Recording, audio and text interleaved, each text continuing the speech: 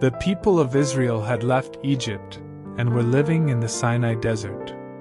Then on the first day of the 2nd month of the 2nd year, when Moses was in the sacred tent, the Lord said, "I want you and Aaron to find out how many people are in each of Israel's clans and families, and make a list of all the men years and older who are able to fight in battle. The following 12 family leaders, one from each tribe, will help you: Elizur son of Shedeur from Reuben, Shelumiel son of Zurishaddai from Simeon, Nahshon son of Amminadab from Judah, Nethanel son of Zur from Issachar, Eliab son of Helon from Zebulun, Elishama son of Ammihud from Ephraim, Gamaliel son of Pedahzur from Manasseh, Abidan son of Gideoni from Benjamin, Ahiezer son of Ammishaddai from Dan, Pagiel son of Ochran from Asher, Eliasaph son of Duel from Gad, and Ahira son of Enan from Naphtali." Moses and Aaron, together with these 12 tribal leaders, called together the people that same day. They were counted according to their clans and families. Then Moses and the others listed the names of the men 20 years and older, just as the Lord had commanded. The number of men from each tribe who were at least years old and strong enough to fight in Israel's army was as follows: from Reuben, the oldest son of Jacob, from Simeon, from Gad, from Judah, from Issachar, from Zebulun, from Ephraim, from Manasseh, from Benjamin, from Dan, from Asher, from Naphtali. The total number of men registered by Moses, Aaron, and the 12 leaders was, but those from the Levi tribe were not included because the Lord had said to Moses, "When you count the Israelites, do not include those from the Levi tribe. Instead, give them the job of caring for the sacred tent, its furnishings, and the objects used for worship. They will camp around the tent, and whenever you move, they will take it down, carry it to the new camp, and set it up again. Anyone else who tries to go near it must be put to death. The rest of the Israelites will camp in their own groups, and under their own banners. But the Levites will camp around the sacred tent to make sure that no one goes near it, and makes me furious with the Israelites." The people of Israel did everything the Lord had commanded. The Lord told Moses and Aaron how the Israelites should arrange their camp. Each tribe must set up camp under its own banner and under the flags of its ancestral families. These camps will be arranged around the sacred tent, but not close to it. Judah and the tribes that march with it must set up camp on the east side of the sacred tent, under their own banner. The troops of the tribe of Judah will be arranged by divisions and led by Nahshon son of Amminadab. On one side of Judah will be the tribe of Issachar, with Nethanel son of Zur as the leader of its troops. On the other side will be the tribe of Zebulun, with Eliab son of Helon as the leader of its troops. These troops will march into battle first. Reuben and the tribes that march with it must set up camp on the south side of the sacred tent, under their own banner. The troops of the tribe of Reuben will be arranged by divisions and led by Elizur son of Shedeur. On one side of Reuben will be the tribe of Simeon, with Shelumiel son of Zurishaddai as the leader of its troops. On the other side will be the tribe of Gad, with Eliasaph son of Duel as the leader of its troops. These troops will march into battle second. Marching behind Reuben will be the Levites, arranged in groups, just as they are camped. They will carry the sacred tent and their own banners. Ephraim and the tribes that march with it must set up camp on the west side of the sacred tent, under their own banner. The troops of the tribe of Ephraim will be arranged by divisions and led by Elishama son of Ammihud. On one side of Ephraim will be the tribe of Manasseh, with Gamaliel son of Pedahzur as the leader of its troops. On the other side will be the tribe of Benjamin, with Abidan son of Gideoni as the leader of its troops.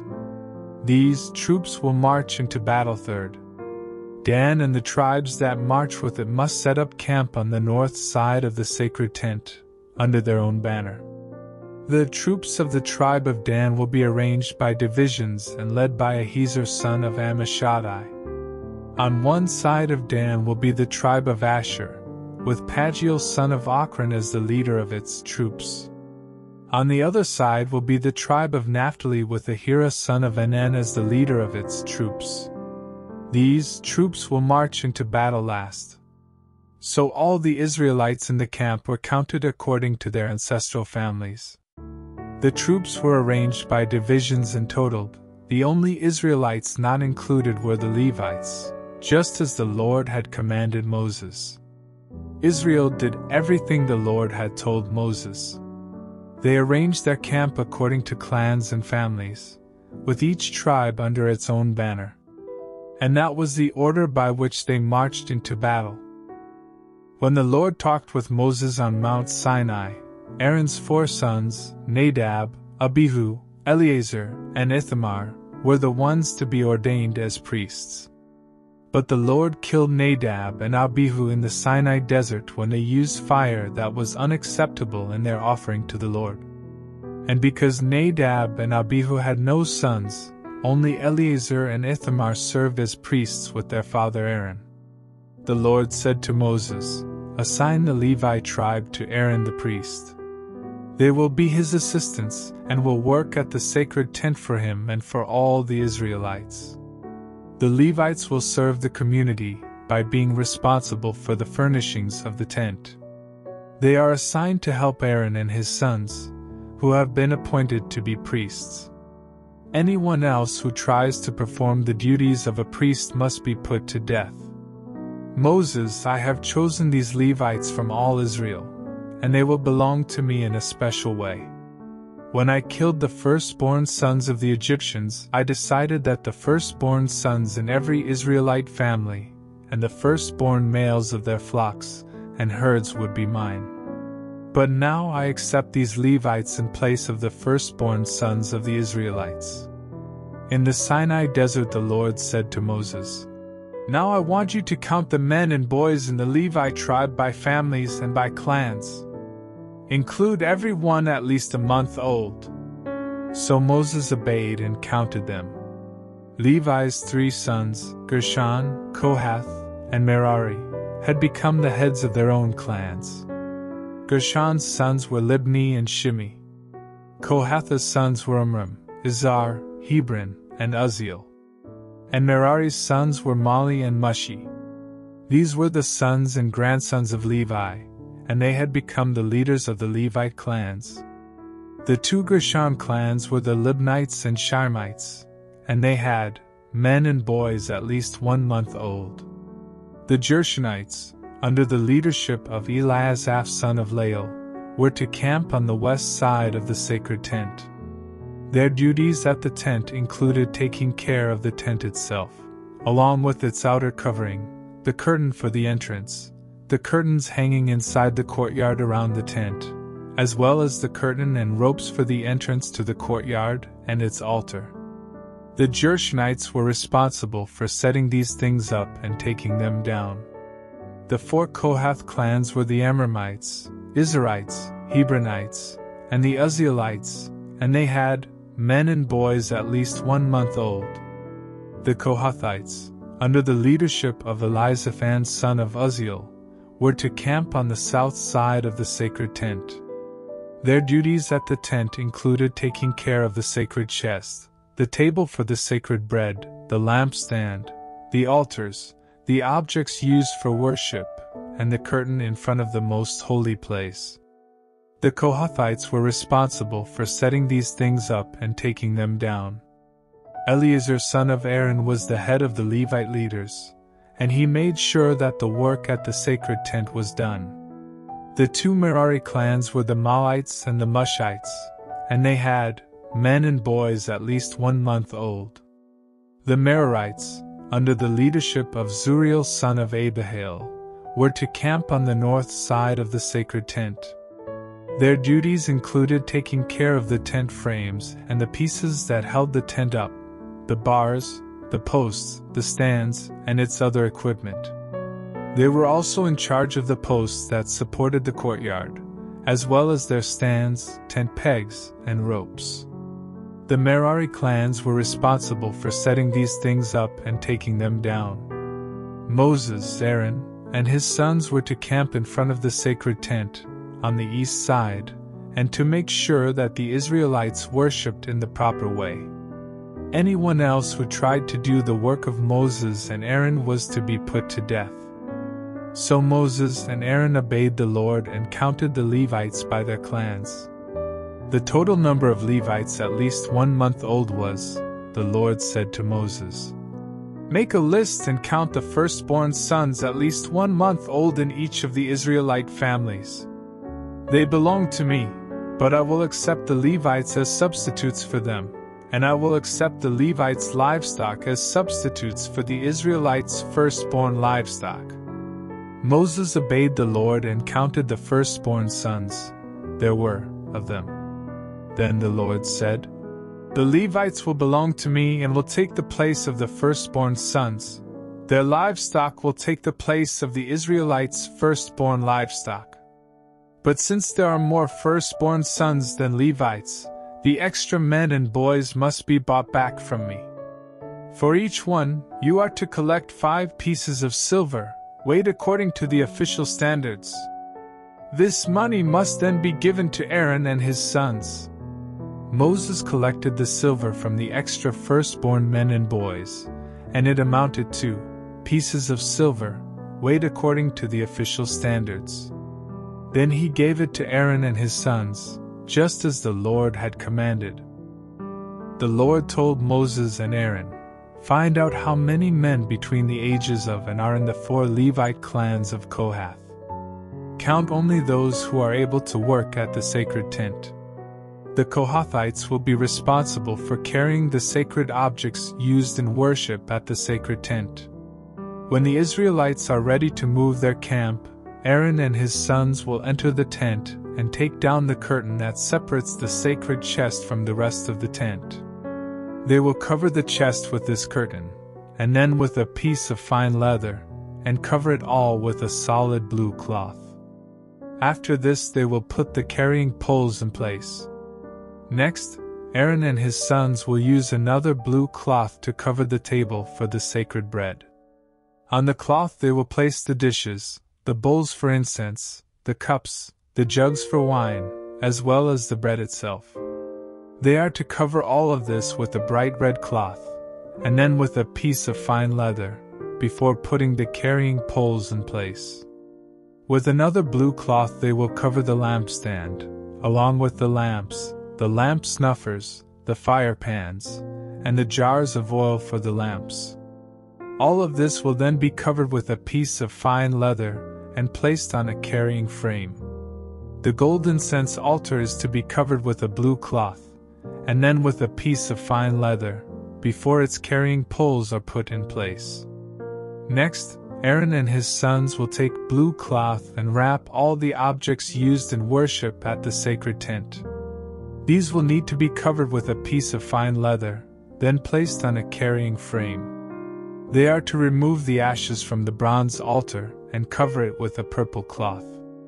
On that cloth will be placed the utensils used at the altar, including the fire pans, the meat forks, the shovels, and the sprinkling bowls. All of this will then be covered with a piece of fine leather, before the carrying poles are put in place. When the camp is ready to be moved, the Kohathites will be responsible for carrying the sacred objects and the furnishings of the sacred tent. But Aaron and his sons must have already covered those things so the Kohathites won't touch them and die. Eleazar, son of Aaron the priest, will be in charge of the oil for the lamps, the sweet-smelling incense, the grain for the sacrifices, and the olive oil used for dedications and ordinations.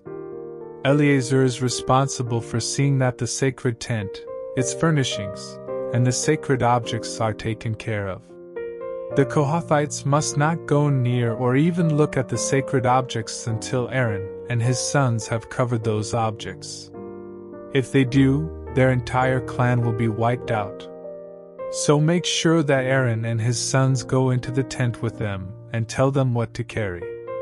The Lord said to Moses, "Find out how many men between the ages of and are in the 2 Levite clans of Gershon. Count only those who are able to work at the sacred tent.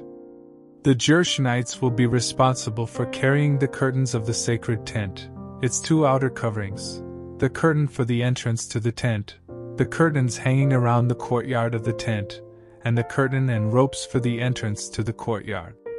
The Gershonites are to do whatever needs to be done to take care of these things, and they will carry them wherever Aaron and his sons tell them to.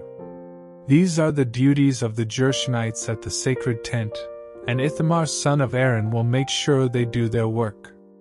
The Lord said, "Moses, find out how many men between and are in the 2 Levite clans of Merari, but count only those who are able to work at the sacred tent. The Merarites will be responsible for carrying the frames of the tent and its other pieces, including the bars, the posts, and the stands, as well as the posts that support the courtyard, together with their stands, tent pegs, and ropes. The Merarites are to be told exactly what objects they are to carry, and Ithamar son of Aaron will make sure they do their work." Moses, Aaron, and the other Israelite leaders obeyed the Lord and counted the Levi tribe by families and clans, to find out how many men there were between the ages of and who could work at the sacred tent. There were Kohathites, Gershonites, and Merarites, making a total of, then they were all assigned their duties. The Lord told Moses to say to the people of Israel, "Put out of the camp everyone who has leprosy or a bodily discharge or who has touched a dead body. Now that I live among my people, their camp must be kept clean." The Israelites obeyed the Lord's instructions.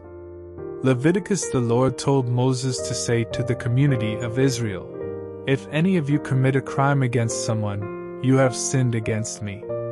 You must confess your guilt and pay the victim in full for whatever damage has been done, plus a fine of %. If the victim has no relative who can accept this money, it belongs to me and will be paid to the priest. In addition to that payment, you must take a ram for the priest to sacrifice so your sin will be forgiven. When you make a donation to the sacred tent, that money belongs only to the priest, and each priest will keep what is given to him." The Lord told Moses to say to the people of Israel, "Suppose a man becomes jealous and suspects that his wife has been unfaithful, but he has no proof. He must take his wife to the priest, together with 1 kilogram of ground barley as an offering to find out if she is guilty. No olive oil or incense is to be put on that offering. The priest will lead the woman to my altar and make her stand there. He will then pour sacred water into a clay jar and stir in some dust from the floor of the sacred tent. Next, he will remove her veil, then hand her the barley offering, and say, 'If you have been faithful to your husband, this water won't harm you. But if you have been unfaithful, it will bring down the Lord's curse. You will never be able to give birth to a child, and everyone will curse your name.' Then the woman will answer, 'If I am guilty, let it happen just as you say.' The priest will write these curses on special paper and wash them off into the bitter water, so that when the woman drinks this water, the curses will enter her body. He will take the barley offering from her and lift it up in dedication to me, the Lord. Then he will place it on my altar and burn part of it as a sacrifice. After that, the woman must drink the bitter water. If the woman has been unfaithful, the water will immediately make her unable to have children, and she will be a curse among her people. But if she is innocent, her body will not be harmed, and she will still be able to have children. This is the ceremony that must take place at my altar when a husband suspects that his wife has been unfaithful. The priest must tell the woman to stand in my presence and carefully follow these instructions. If the husband is wrong, he will not be punished, but if his wife is guilty, she will be punished." The Lord told Moses to say to the people of Israel, if any of you want to dedicate yourself to me by vowing to become a Nazirite, you must no longer drink any wine or beer or use any kind of vinegar. Don't drink grape juice or eat grapes or raisins, not even the seeds or skins. The hair of a Nazirite is sacred to me, and as long as you are a Nazirite, you must never cut your hair. During the time that you are a Nazirite, you must never go close to a dead body, not even that of your father, mother, brother, or sister. That would make you unclean. Your hair is the sign that you are dedicated to me, so remain holy. If someone suddenly dies near you, your hair is no longer sacred, and you must shave it 7 days later during the ceremony to make you clean. Then on the next day, bring 2 doves or 2 pigeons to the priest at the sacred tent. He will offer one of the birds as a sacrifice for sin, and the other as a sacrifice to please me. You will then be forgiven for being too near a dead body, and your hair will again become sacred. But the dead body made you unacceptable, so you must make another vow to become a Nazirite and be dedicated once more. Finally, a year-old ram must be offered as the sacrifice to make things right. When you have completed your promised time of being a Nazirite, go to the sacred tent and offer 3 animals that have nothing wrong with them. A year-old ram as a sacrifice to please me, a year-old female lamb as a sacrifice for sin, and a full-grown ram as a sacrifice to ask my blessing. Wine offerings and grain sacrifices must also be brought with these animals. Finally, you are to bring a basket of bread made with your finest flour and olive oil, but without yeast. Also bring some thin wafers brushed with oil.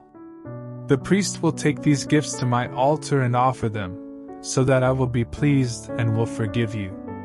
Then he will sacrifice the ram and offer the wine, grain, and bread. After that, you will stand at the entrance to the sacred tent, shave your head, and put the hair in the fire where the priest has offered the sacrifice to ask my blessing. Once the meat from the ram's shoulder has been boiled, the priest will take it, along with 1 loaf of bread and 1 wafer brushed with oil, and give them to you. You will hand them back to the priest, who will lift them up in dedication to me. Then he can eat the meat from the ram's shoulder, its choice ribs, and its hind leg, because this is his share of the sacrifice. After this, you will no longer be a Nazirite, and you will be free to drink wine. These are the requirements for Nazirites. However, if you can afford to offer more, you must do so. The Lord told Moses, "When Aaron and his sons bless the people of Israel, they must say, 'I pray that the Lord will bless and protect you, and that he will show you mercy and kindness. May the Lord be good to you and give you peace.'" Then the Lord said, "If Aaron and his sons ask me to bless the Israelites, I will give them my blessing." When Moses had finished setting up the sacred tent, he dedicated it to the Lord, together with its furnishings, the altar, and its equipment. Then the 12 tribal leaders of Israel, the same men who had been in charge of counting the people, came to the tent with gifts for the Lord. They brought 6 strong carts and 12 oxen, 1 ox from each leader and a cart from every 2. The Lord said to Moses, "Accept these gifts, so the Levites can use them here at the sacred tent for carrying the sacred things." Then Moses took the carts and oxen and gave them to the Levites, who were under the leadership of Ithamar son of Aaron. Moses gave 2 carts and 4 oxen to the Gershonites for their work, and 4 carts and 8 oxen to the Merarites for their work. But Moses did not give any to the Kohathites, because they were in charge of the sacred objects that had to be carried on their shoulders. On the day the altar was dedicated, the 12 leaders brought offerings for its dedication. The Lord said to Moses, "Each day 1 leader is to give his offering for the dedication." So each leader brought the following gifts: a silver bowl that weighed 1.5 kilograms and a silver sprinkling bowl weighing almost a kilogram, both of them filled with flour and olive oil as grain sacrifices and weighed according to the official standards, a small gold dish filled with incense, a young bull, a full-grown ram, and a year-old ram as sacrifices to please the Lord, a goat as a sacrifice for sin, and 2 bulls, 5 full-grown rams, 5 goats, and 5 rams a year old, as sacrifices to ask the Lord's blessing. The tribal leaders brought their gifts and offerings in the following order: on the first day Nahshon from Judah, on the second day Nethanel from Issachar, on the third day Eliab from Zebulun, on the fourth day Elizur from Reuben, on the fifth day Shelumiel from Simeon, on the sixth day Eliasaph from Gad, on the seventh day Elishama from Ephraim, on the eighth day Gamaliel from Manasseh, on the ninth day Abidan from Benjamin, on the 10th day Ahiezer from Dan, on the 11th day Pagiel from Asher, on the 12th day Ahira from Naphtali. And so when the altar was dedicated to the Lord, these 12 leaders brought the following gifts: silver bowls and silver sprinkling bowls, weighing a total of almost kilograms, according to the official standards, gold dishes filled with incense and weighing over a kilogram, bulls, full-grown rams, and rams a year old as sacrifices to please the Lord, along with the proper grain sacrifices, goats as sacrifices for sin, and bulls, full-grown rams, goats, and rams a year old as sacrifices to ask the Lord's blessing. Whenever Moses needed to talk with the Lord, he went into the sacred tent, where he heard the Lord's voice coming from between the 2 winged creatures above the lid of the sacred chest. The Lord said to Moses, "Tell Aaron to put the 7 lamps on the lampstands so they shine toward the front." Aaron obeyed and placed the lamps as he was told. The lampstand was made of hammered gold from its base to the decorative flowers on top, exactly like the pattern the Lord had described to Moses. The Lord said to Moses, "The Levites must be acceptable to me before they begin working at the sacred tent. So separate them from the rest of the Israelites, and sprinkle them with the water that washes away their sins. Then have them shave their entire bodies and wash their clothes. They are to bring a bull and its proper grain sacrifice of flour mixed with olive oil. And they must bring a second bull as a sacrifice for sin. Then you, Moses, will call together all the people of Israel and send the Levites to my sacred tent, where the people will place their hands on them. Aaron will present the Levites to me as a gift from the people, so that the Levites will do my work. After this, the Levites are to place their hands on the heads of the bulls. Sacrifice one of the bulls for the forgiveness of sin, and the other to make sure that I am pleased. Then the Levites will be acceptable to me. They will stand at my altar in front of Aaron and his sons, who will dedicate the Levites to me. This ceremony will show that the Levites are different from the other Israelites, and belong to me in a special way. After they have been made acceptable and have been dedicated, they will be allowed to work at my sacred tent. They are mine and will take the place of the firstborn Israelite sons. When I killed the oldest sons of the Egyptians, I decided that the firstborn sons in each Israelite family would be mine, as well as every firstborn male from their flocks and herds. But now I have chosen these Levites as substitutes for the firstborn sons, and I have given them as gifts to Aaron and his sons to serve at the sacred tent. I will hold them responsible for what happens to anyone who gets too close to the sacred tent. Moses, Aaron, and the other Israelites made sure that the Levites did everything the Lord had commanded. The Levites sprinkled themselves with the water of forgiveness and washed their clothes. Then Aaron brought them to the altar and offered sacrifices to forgive their sins and make them acceptable to the Lord. After this, the Levites worked at the sacred tent as assistants to Aaron and his sons, just as the Lord had commanded. the Lord also told Moses, "Levites who are between the ages of and must work at my sacred tent. But once they turn, they must retire. They may help the other Levites in their duties, but they must no longer be responsible for any work themselves. Remember this when you assign their duties." During the first month of Israel's second year in the Sinai desert, the Lord had told Moses to say to the people, "Celebrate Passover in the evening of the 14th day of this month, and do it by following all the regulations." Moses told the people what the Lord had said, and they celebrated Passover there in the desert in the evening of the 14th day of the first month. Some people in Israel's camp had touched a dead body and had become unfit to worship the Lord, and they could not celebrate Passover. But they asked Moses and Aaron, "Even though we have touched a dead body, why can't we celebrate Passover and offer sacrifices to the Lord at the same time as everyone else?" Moses said, "Wait here while I go into the sacred tent and find out what the Lord says about this." The Lord then told Moses to say to the community of Israel, "If any of you or your descendants touch a dead body and become unfit to worship me, or if you are away on a long journey, you may still celebrate Passover. But it must be done in the second month, in the evening of the 14th day. Eat the Passover lamb with thin bread and bitter herbs, and don't leave any of it until morning or break any of the animal's bones. Be sure to follow these regulations. But if any of you are fit to worship me, and yet refuse to celebrate Passover when you are not away on a journey, you will no longer belong to my people.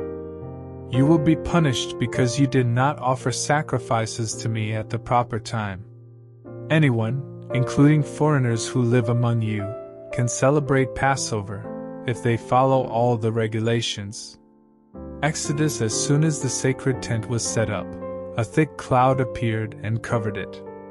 The cloud was there each day, and during the night, a fire could be seen in it. The Lord used this cloud to tell the Israelites when to move their camp and where to set it up again. As long as the cloud covered the tent, the Israelites did not break camp.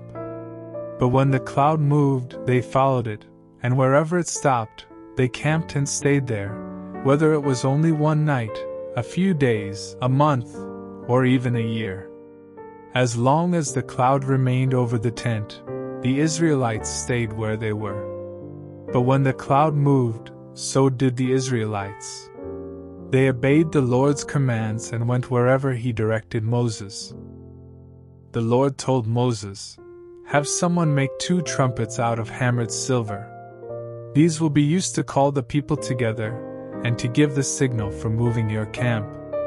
If both trumpets are blown, everyone is to meet with you at the entrance to the sacred tent. But if just one is blown, only the 12 tribal leaders need to come together. Give a signal on a trumpet when it is time to break camp. The first blast will be the signal for the tribes camped on the east side, and the second blast will be the signal for those on the south. But when you want everyone to come together, sound a different signal on the trumpet. The priests of Aaron's family will be the ones to blow the trumpets, and this law will never change. Whenever you go into battle against an enemy attacking your land, give a warning signal on the trumpets. Then I, the Lord, will hear it and rescue you. During the celebration of the New Moon Festival and other religious festivals, sound the trumpets while you offer sacrifices. This will be a reminder that I am the Lord your God." On the 20th day of the second month of that same year, the cloud over the sacred tent moved on. So the Israelites broke camp and left the Sinai desert. And some time later, the cloud stopped in the Paran desert. This was the first time the Lord had told Moses to command the people of Israel to move on. Judah and the tribes that camped alongside it marched out first, carrying their banner. Nahshon son of Amminadab was the leader of the Judah tribe, Nethanel son of Zur was the leader of the Issachar tribe, and Eliab son of Helon was the leader of the Zebulun tribe. The sacred tent had been taken down, and the Gershonites and the Merarites carried it, marching behind the Judah camp. Reuben and the tribes that camped alongside it marched out second, carrying their banner. Elizur son of Shedeur was the leader of the Reuben tribe, Shelumiel son of Zurishaddai was the leader of the Simeon tribe, and Eliasaph son of Deuel was the leader of the Gad tribe. Next were the Kohathites, carrying the objects for the sacred tent, which was to be set up before they arrived at the new camp. Ephraim and the tribes that camped alongside it marched next, carrying their banner. Elishama son of Ammihud was the leader of the Ephraim tribe, Gamaliel son of Pedahzur was the leader of the Manasseh tribe, and Abidan son of Gideoni was the leader of the Benjamin tribe. Dan and the tribes that camped alongside it were to protect the Israelites against an attack from behind, and so they marched last, carrying their banner. Ahiezer son of Ammishaddai was the leader of the tribe of Dan, Pagiel son of Ochran was the leader of the Asher tribe, and Ahira son of Enan was the leader of the Naphtali tribe. This was the order in which the Israelites marched each time they moved their camp. Hobab the Midianite, the father-in-law of Moses, was there. And Moses said to him, "We're leaving for the place the Lord has promised us. He has said that all will go well for us. So come along, and we will make sure that all goes well for you."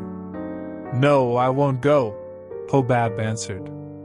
"I'm returning home to be with my own people." "Please go with us," Moses said. "You can be our guide because you know the places to camp in the desert. Besides that, if you go, we will give you a share of the good things the Lord gives us." The people of Israel began their journey from Mount Sinai.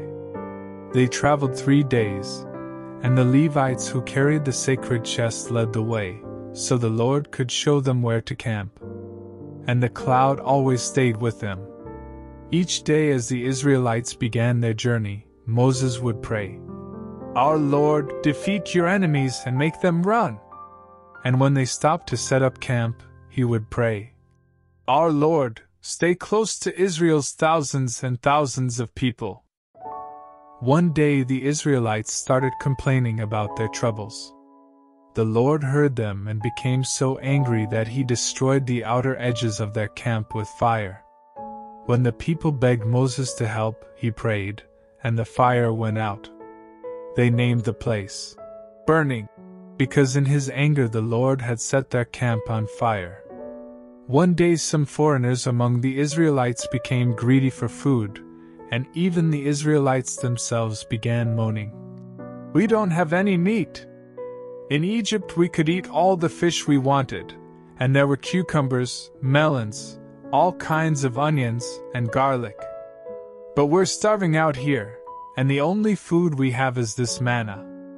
The manna was like small whitish seeds and tasted like something baked with sweet olive oil. It appeared at night with the dew. In the morning the people would collect the manna, grind or crush it into flour, then boil it and make it into thin wafers. The Israelites stood around their tents complaining. Moses heard them and was upset that they had made the Lord angry. He prayed, "I am your servant, Lord, so why are you doing this to me? What have I done to deserve this? You've made me responsible for all these people, but they're not my children. You told me to nurse them along and to carry them to the land you promised their ancestors. They keep whining for meat, but where can I get meat for them? This job is too much for me.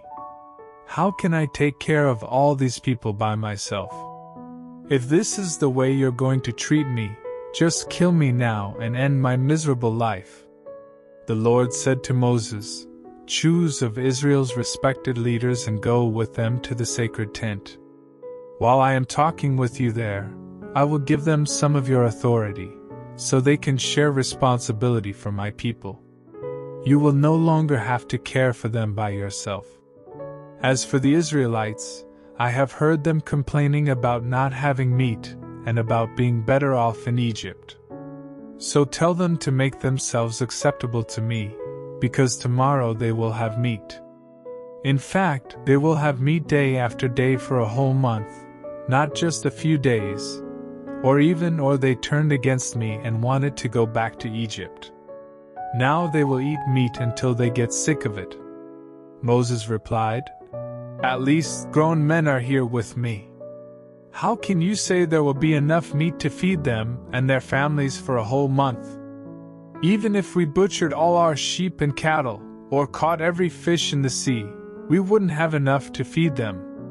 The Lord answered, "I can do anything. Watch and you'll see my words come true."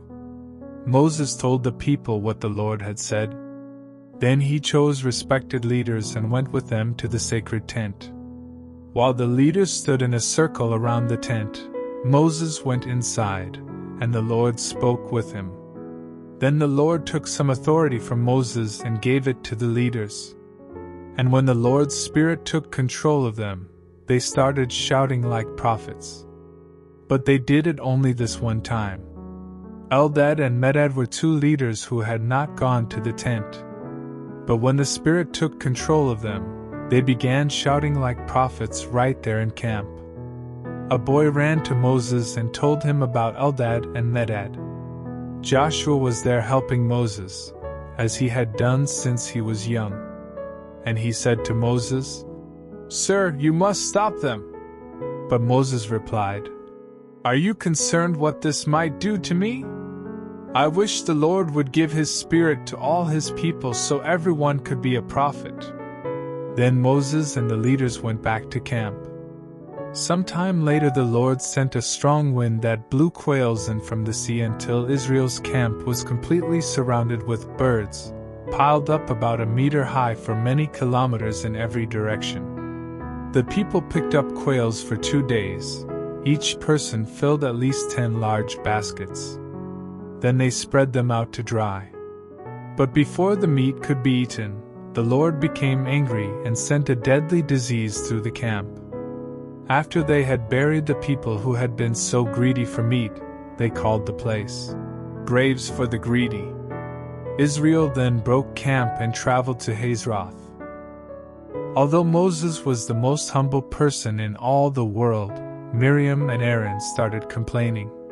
"Moses had no right to marry that woman from Ethiopia. Who does he think he is? The Lord has spoken to us, not just to him."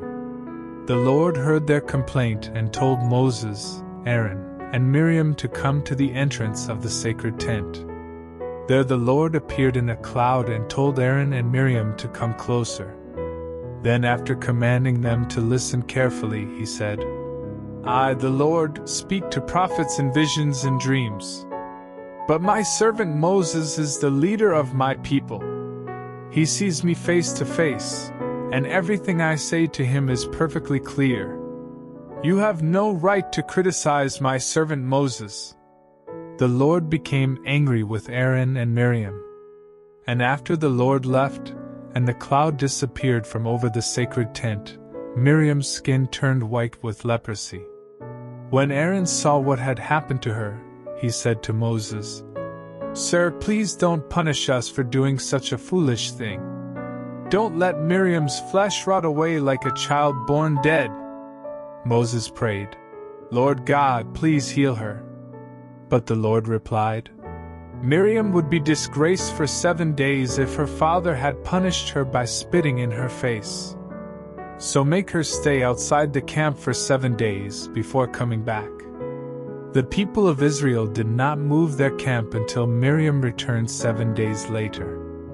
Then they left Hazeroth and set up camp in the Paran desert. The Lord said to Moses, "Choose a leader from each tribe and send them into Canaan to explore the land I am giving you." So Moses sent 12 tribal leaders from Israel's camp in the Paran desert with orders to explore the land of Canaan. And here are their names: Shammua son of Zachar from Reuben, Shaphat son of Hori from Simeon, Caleb son of Jephunneh from Judah, Igal son of Joseph from Issachar, Joshua son of Nun from Ephraim, Palti son of Rapha from Benjamin, Gadiel son of Sodi from Zebulun, Gadi son of Suzi from Manasseh, Amiel son of Jamalai from Dan, Sether son of Michael from Asher, Nabi son of Vophsi from Naphtali, and Gul son of Maki from Gad. Before Moses sent them into Canaan, he said, "After you go through the southern desert of Canaan, continue north into the hill country and find out what those regions are like. Be sure to remember how many people live there, how strong they are, and if they live in open towns or walled cities. See if the land is good for growing crops and find out what kinds of trees grow there. It's time for grapes to ripen, so try to bring back some of the fruit that grows there." The 12 men left to explore Canaan from the Zin desert in the south all the way to the town of Rehob near Lebo-Hamath in the north. As they went through the southern desert, they came to the town of Hebron, which was 7 years older than the Egyptian town of Zoan. In Hebron, they saw the 3 Anakim clans of Ahiman, Sheshai, and Talmai.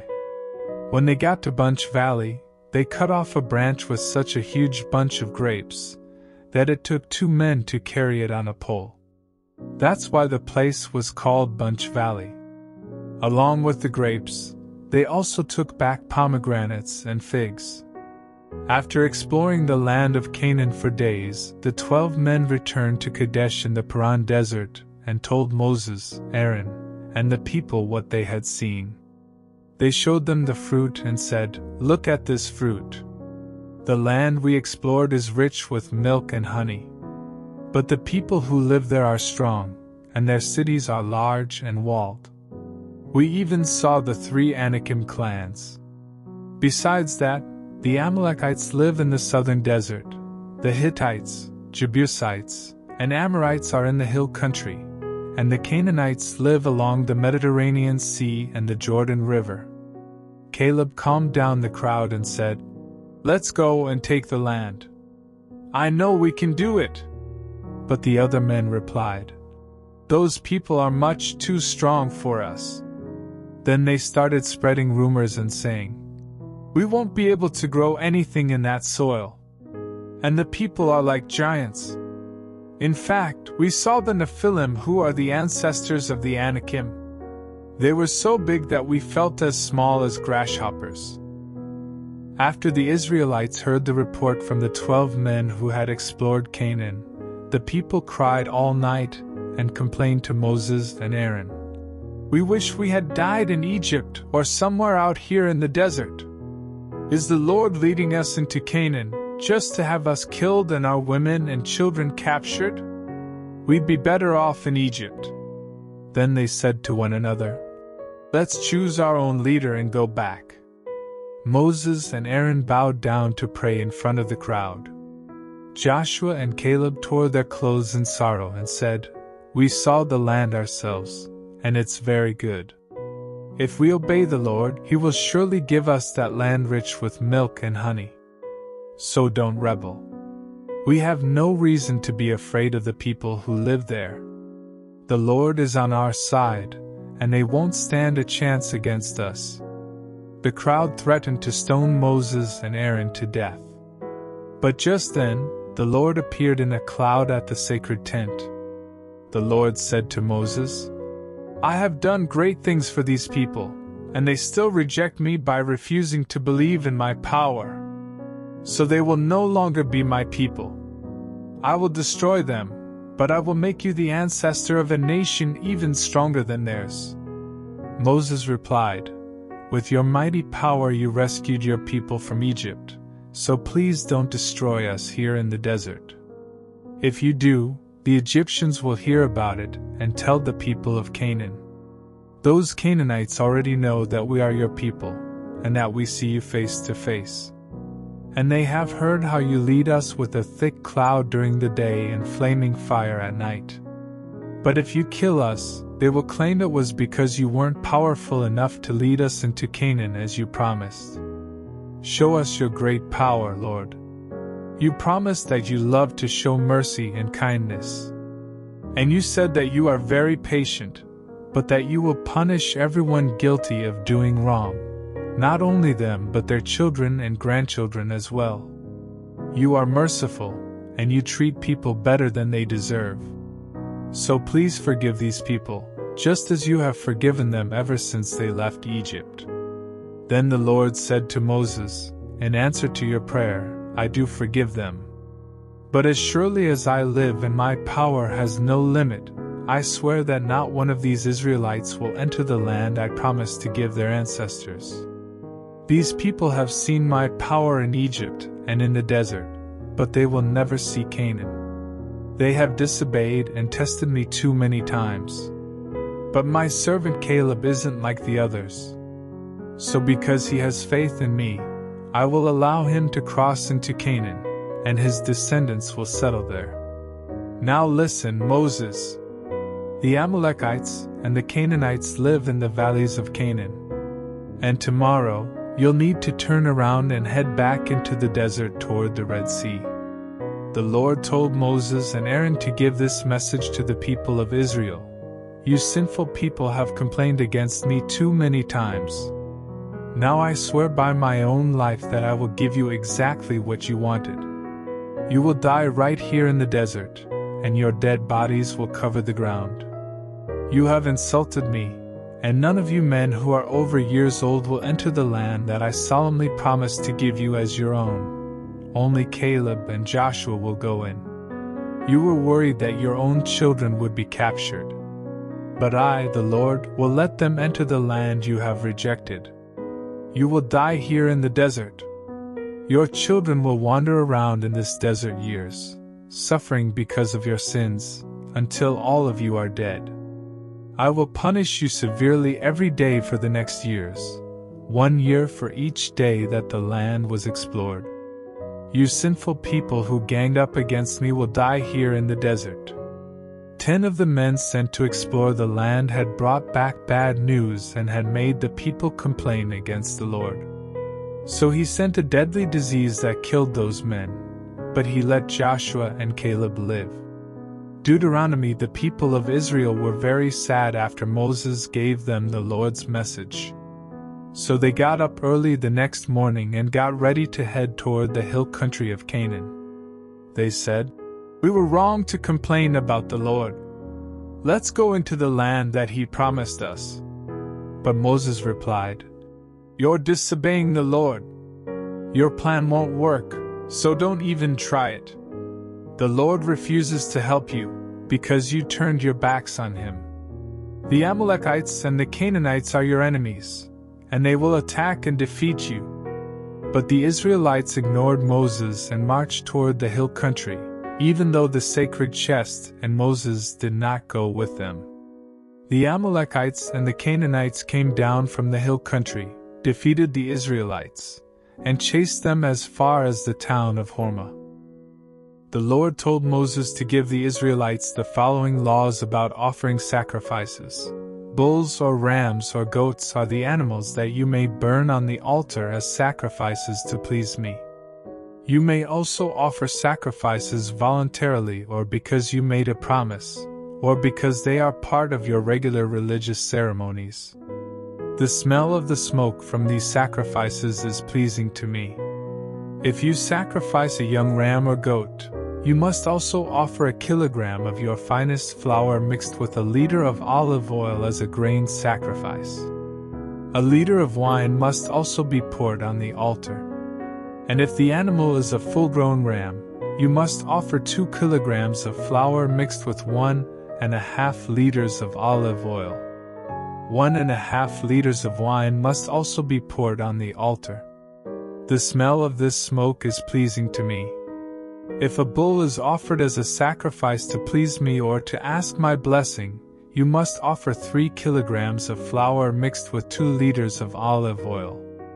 2 liters of wine must also be poured on the altar. The smell of this smoke is pleasing to me.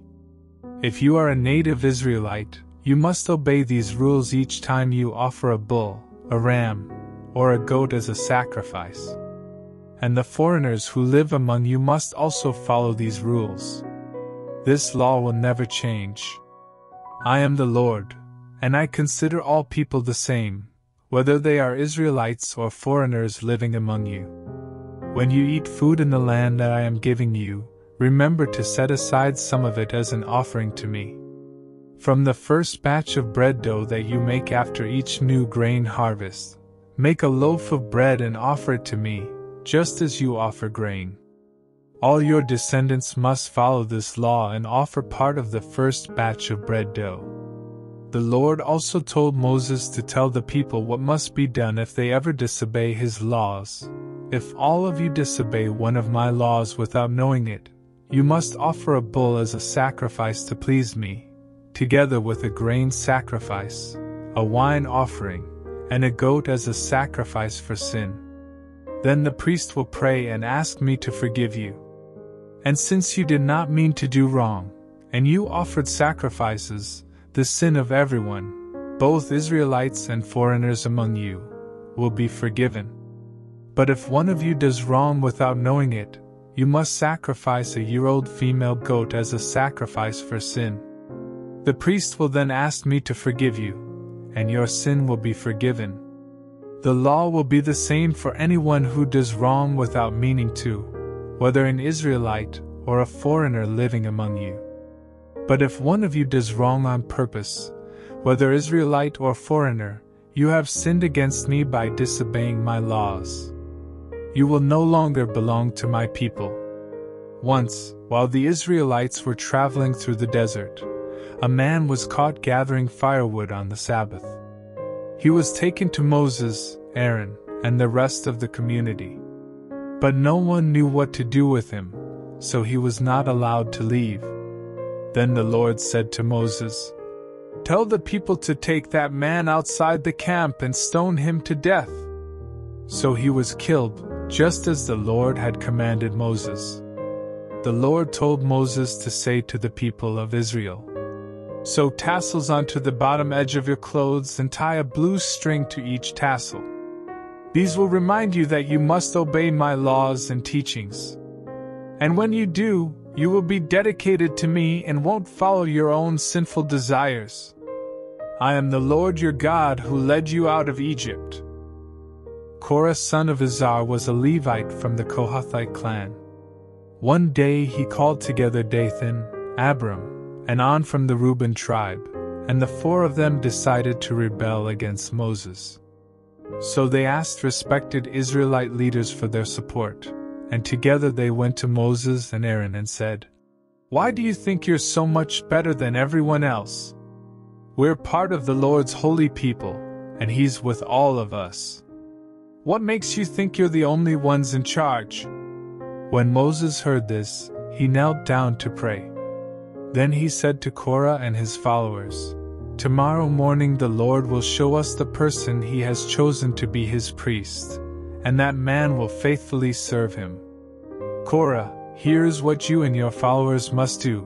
Get some fire pans, fill them with coals and incense, and place them near the sacred tent. And the man the Lord chooses will be His priest. Korah, this time you Levites have gone too far.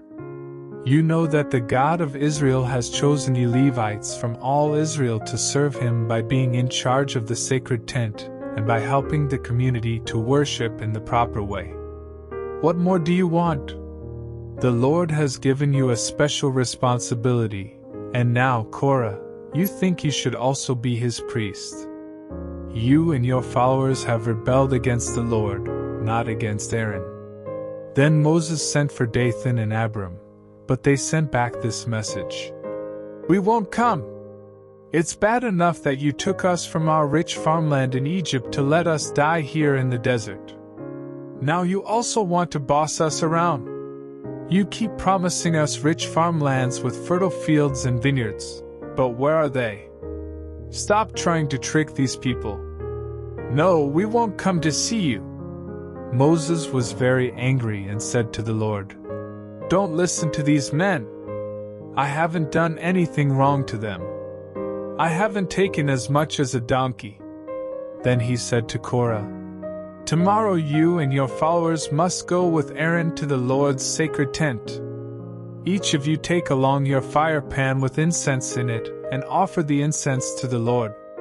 The next day the men placed incense and coals in their fire pans and stood with Moses and Aaron at the entrance to the sacred tent.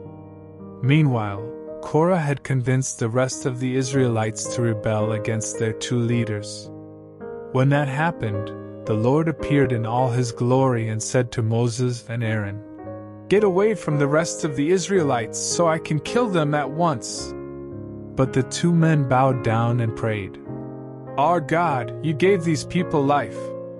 Why would you punish everyone here when only one man has sinned?" The Lord answered Moses, "Tell the people to stay away from the tents of Korah, Dathan, and Abiram." Moses walked over to Dathan and Abiram, and the other leaders of Israel followed. Then Moses warned the people, "Get away from the tents of these sinful men.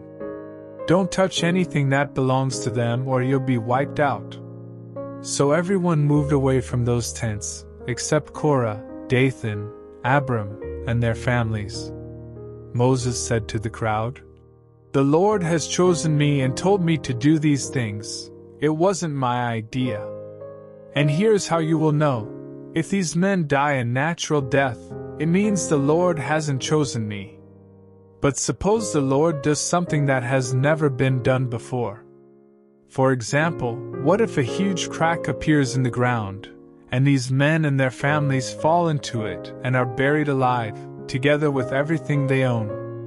Then you will know they have turned their backs on the Lord."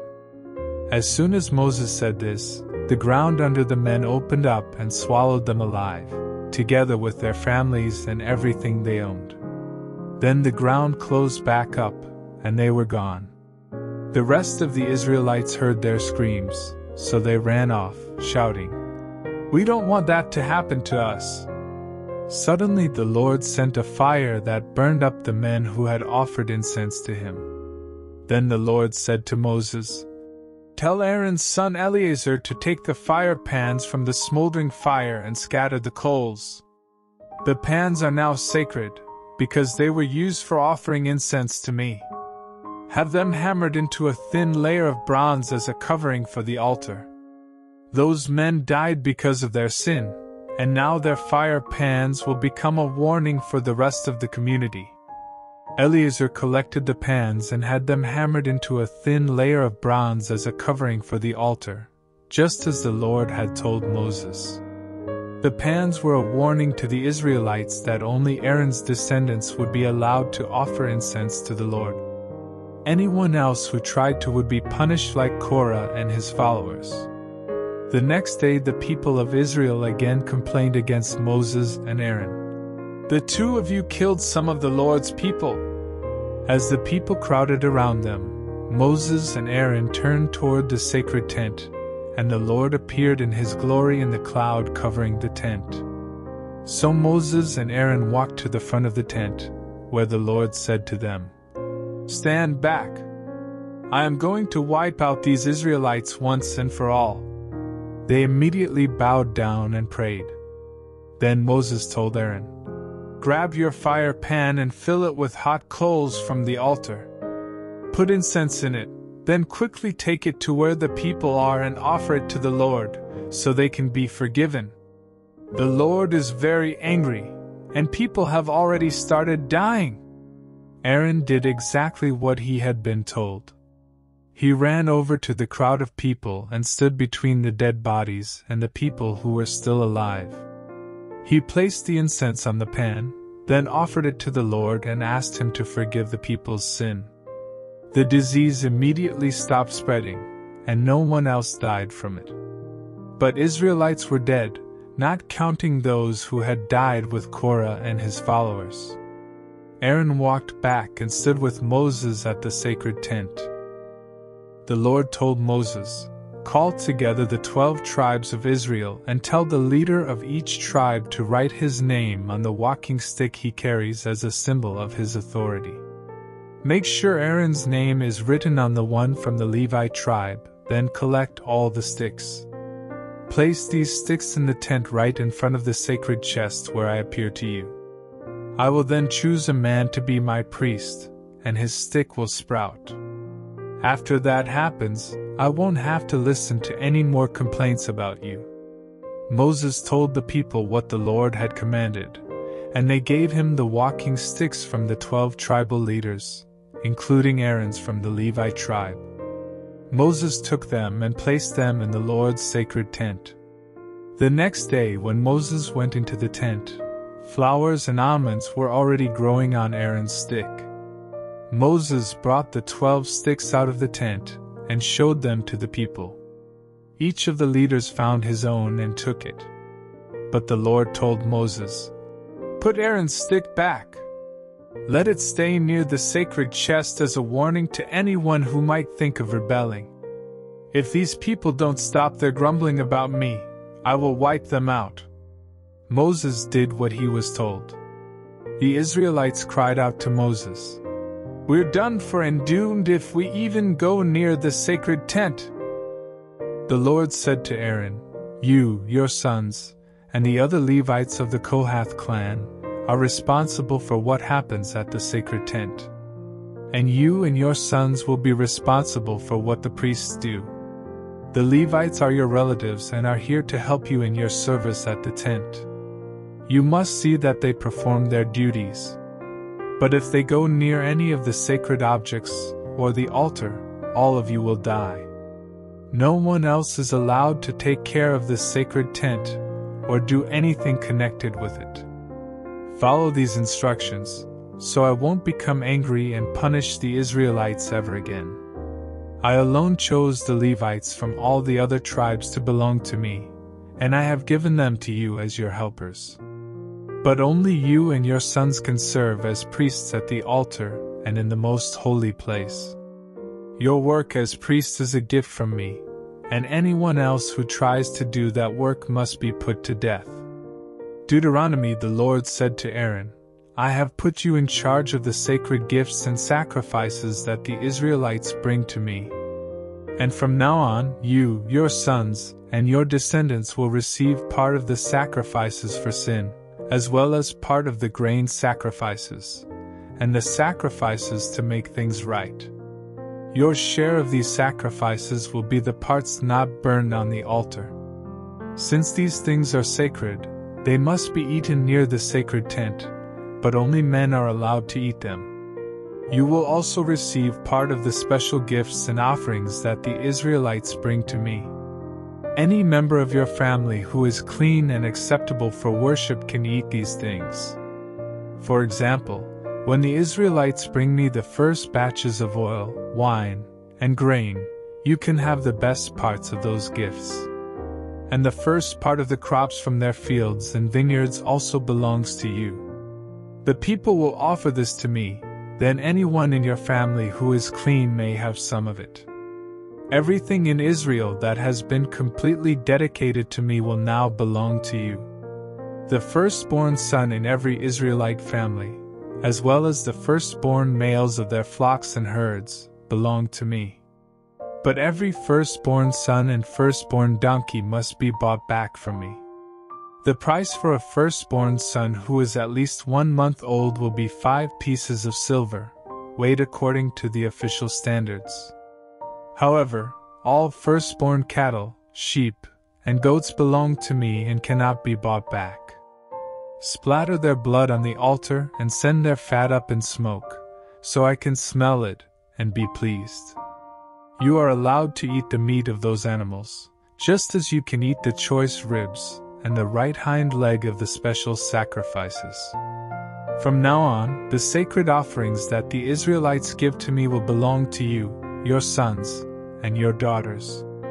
This is my promise to you and your descendants, and it will never change. You will not receive any land in Israel as your own. I am the Lord, and I will give you whatever you need." The Lord said to Aaron, 10% of the Israelites' crops and 1 out of every 10 of their newborn animals belong to me. But I am giving all this to the Levites as their pay for the work they do at the sacred tent. They are the only ones allowed to work at the tent, and they must not let anyone else come near it. Those who do come near must be put to death, and the Levites will also be punished. This law will never change.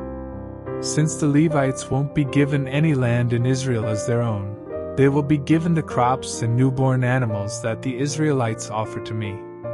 The Lord told Moses to say to the Levites, "When you receive from the people of Israel 10% of their crops and newborn animals, you must offer a tenth of that to me. Just as the Israelites give me part of their grain and wine, you must set aside part of what you receive as an offering to me. That amount must then be given to Aaron, so the best of what you receive will be mine. After you have dedicated the best parts to me, you can eat the rest, just as the Israelites eat part of their grain and wine after offering them to me. Your share may be eaten anywhere by anyone in your family, because it is your pay for working at the sacred tent. You won't be punished for eating it, as long as you have already offered the best parts to me. The gifts and sacrifices brought by the people must remain sacred, and if you eat any part of them before they are offered to me, you will be put to death." The Lord gave Moses and Aaron the following law. The people of Israel must bring Moses a reddish-brown cow that has nothing wrong with it, and that has never been used for plowing. Moses will give it to Eleazar the priest, then it will be led outside the camp and killed while Eleazar watches. He will dip his finger in the blood and sprinkle it 7 times in the direction of the sacred tent. Then the whole cow, including its skin, meat, blood, and insides must be burned. A priest is to throw a stick of cedar wood, a hyssop branch, and a piece of red yarn into the fire. After the ceremony, the priest is to take a bath and wash his clothes. Only then can he go back into the camp, but he remains unclean and unfit for worship until evening. The man who burned the cow must also wash his clothes and take a bath, but he is also unclean until evening. A man who isn't unclean must collect the ashes of the burnt cow and store them outside the camp in a clean place. The people of Israel can mix these ashes with the water used in the ceremony to wash away sin. The man who collects the ashes must wash his clothes, but will remain unclean until evening. This law must always be obeyed by the people of Israel and the foreigners living among them. The Lord said, "If you touch a dead body, you will be unclean for 7 days. But if you wash with the water mixed with the cow's ashes on the 3rd day and again on the 7th day, you will be clean and acceptable for worship. You must wash yourself on those days. If you don't, you will remain unclean. Suppose you touch a dead body, but refuse to be made clean by washing with the water mixed with ashes. You will be guilty of making my sacred tent unclean and will no longer belong to the people of Israel. If someone dies in a tent while you are there, you will be unclean for 7 days. And anyone who later enters the tent will also be unclean. Any open jar in the tent is unclean. If you touch the body of someone who died or was killed, or if you touch a human bone or a grave, you will be unclean for 7 days. Before you can be made clean, someone who is clean must take some of the ashes from the burnt cow and stir them into a pot of spring water. That same person must dip a hyssop branch in the water and ashes, then sprinkle it on the tent and everything in it, including everyone who was inside. If you have touched a human bone, a grave, or a dead body, you must be sprinkled with that water. If this is done on the 3rd day and on the 7th day, you will be clean. Then after you take a bath and wash your clothes, you can worship that evening. If you are unclean and refuse to be made clean by washing with the water mixed with ashes, you will be guilty of making my sacred tent unclean, and you will no longer belong to the people of Israel. These laws will never change. The man who sprinkled the water and the ashes on you when you were unclean must also wash his clothes. And whoever touches this water is unclean until evening. When you are unclean, everything you touch becomes unclean, and anyone who touches you will be unclean until evening. The people of Israel arrived at the Zin desert during the first month and set up camp near the town of Kadesh. It was there that Miriam died and was buried. The Israelites had no water, so they went to Moses and Aaron and complained, "Moses, we'd be better off if we had died along with the others in front of the Lord's sacred tent. You brought us into this desert, and now we and our livestock are going to die. Egypt was better than this horrible place. At least there we had grain and figs and grapevines and pomegranates. But now we don't even have any water." Moses and Aaron went to the entrance to the sacred tent, where they bowed down. The Lord appeared to them in all of his glory and said, "Moses, get your walking stick. Then you and Aaron call the people together and command that rock to give you water. That's how you will provide water for the people of Israel and their livestock." Moses obeyed and took his stick from the sacred tent. After he and Aaron had gathered the people around the rock, he said, "Look, you rebellious people, and you will see water flow from this rock." He raised his stick in the air and struck the rock 2 times. At once, water gushed from the rock, and the people and their livestock had water to drink. But the Lord said to Moses and Aaron, "Because you refused to believe in my power, these people did not respect me. And so, you will not be the ones to lead them into the land I have promised." The Israelites had complained against the Lord, and he had shown them his holy power by giving them water to drink. So they named the place Meribah, which means complaining. Moses sent messengers from Israel's camp near Kadesh with this message for the king of Edom: "We are Israelites, your own relatives, and we're sure you have heard the terrible things that have happened to us. Our ancestors settled in Egypt and lived there a long time. But later the Egyptians were cruel to us, and when we begged our Lord for help, he answered our prayer and brought us out of that land.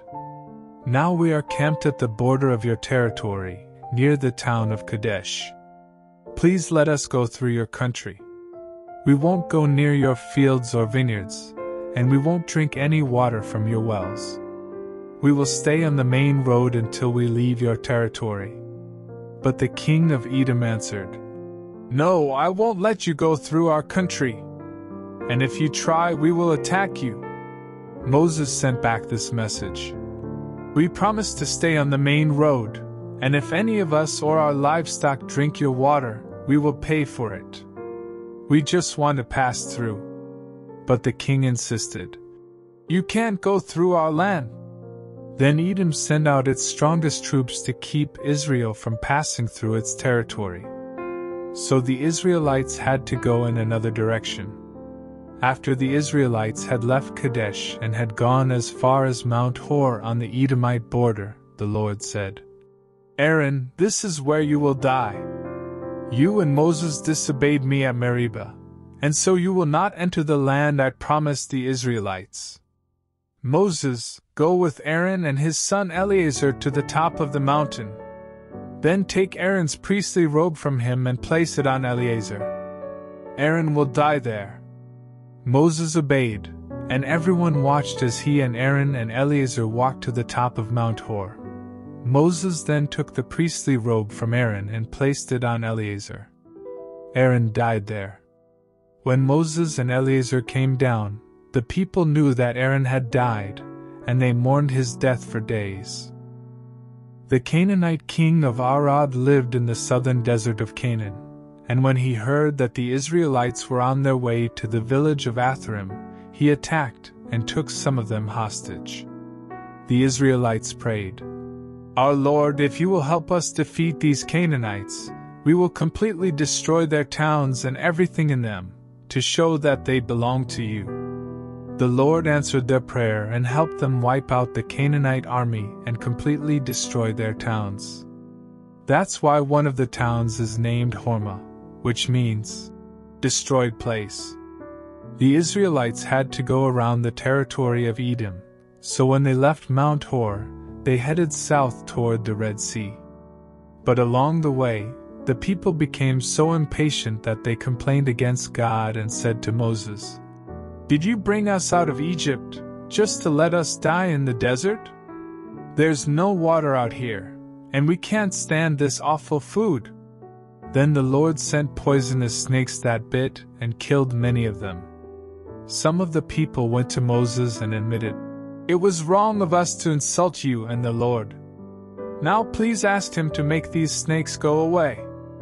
Moses prayed, and the Lord answered, "Make a snake out of bronze and place it on top of a pole. Anyone who gets bitten can look at the snake and be saved from death." Moses obeyed the Lord. And all of those who looked at the bronze snake lived, even though they had been bitten by the poisonous snakes. As the Israelites continued their journey to Canaan, they camped at Oboth, then at Iabrim in the desert east of Moab, and then in the Zerd Gorge.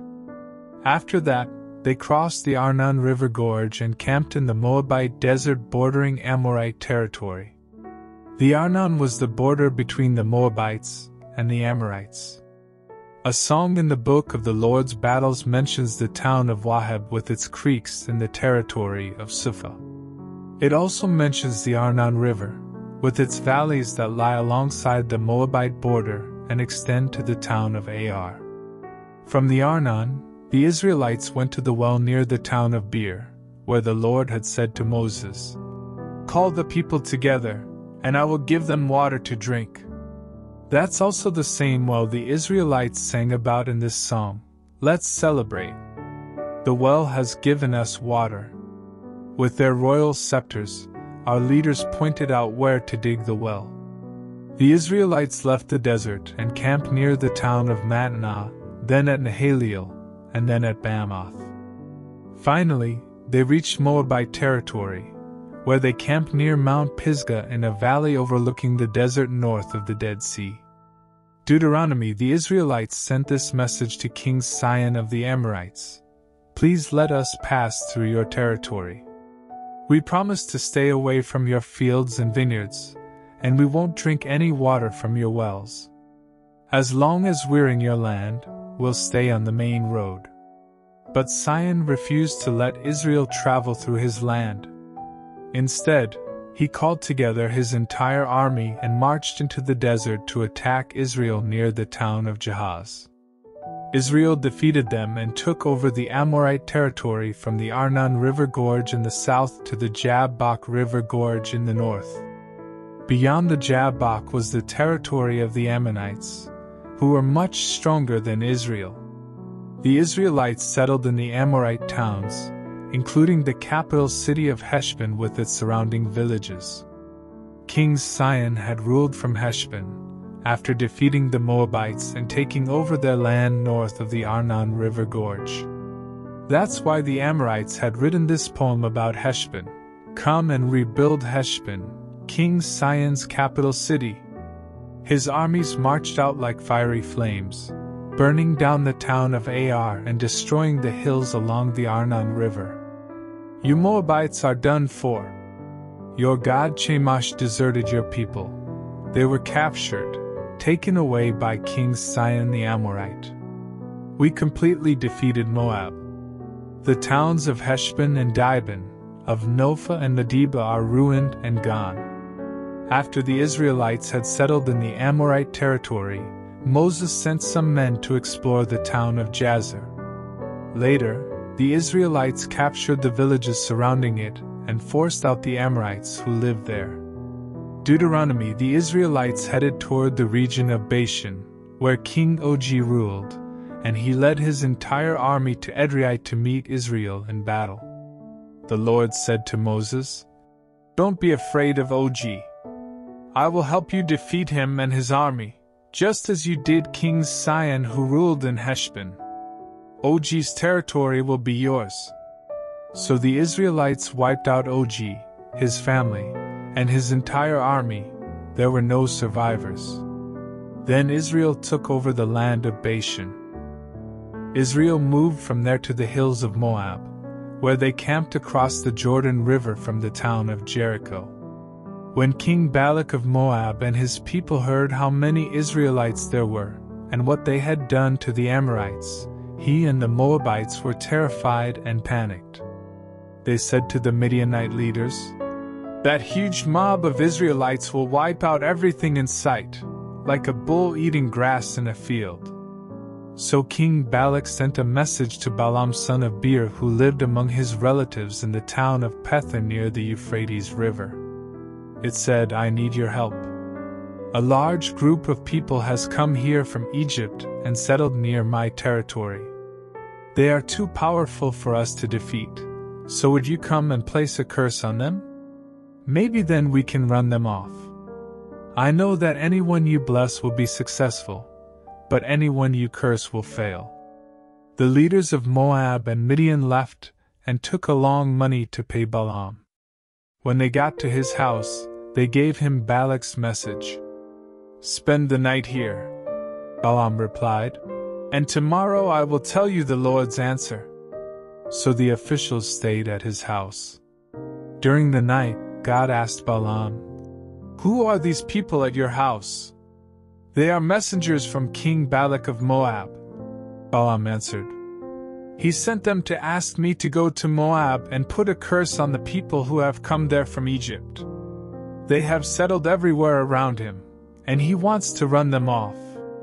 But God replied, "Don't go with Balak's messengers. I have blessed those people who have come from Egypt, so don't curse them." The next morning, Balaam said to Balak's officials, "Go on back home. The Lord says I cannot go with you." The officials left and told Balak that Balaam refused to come.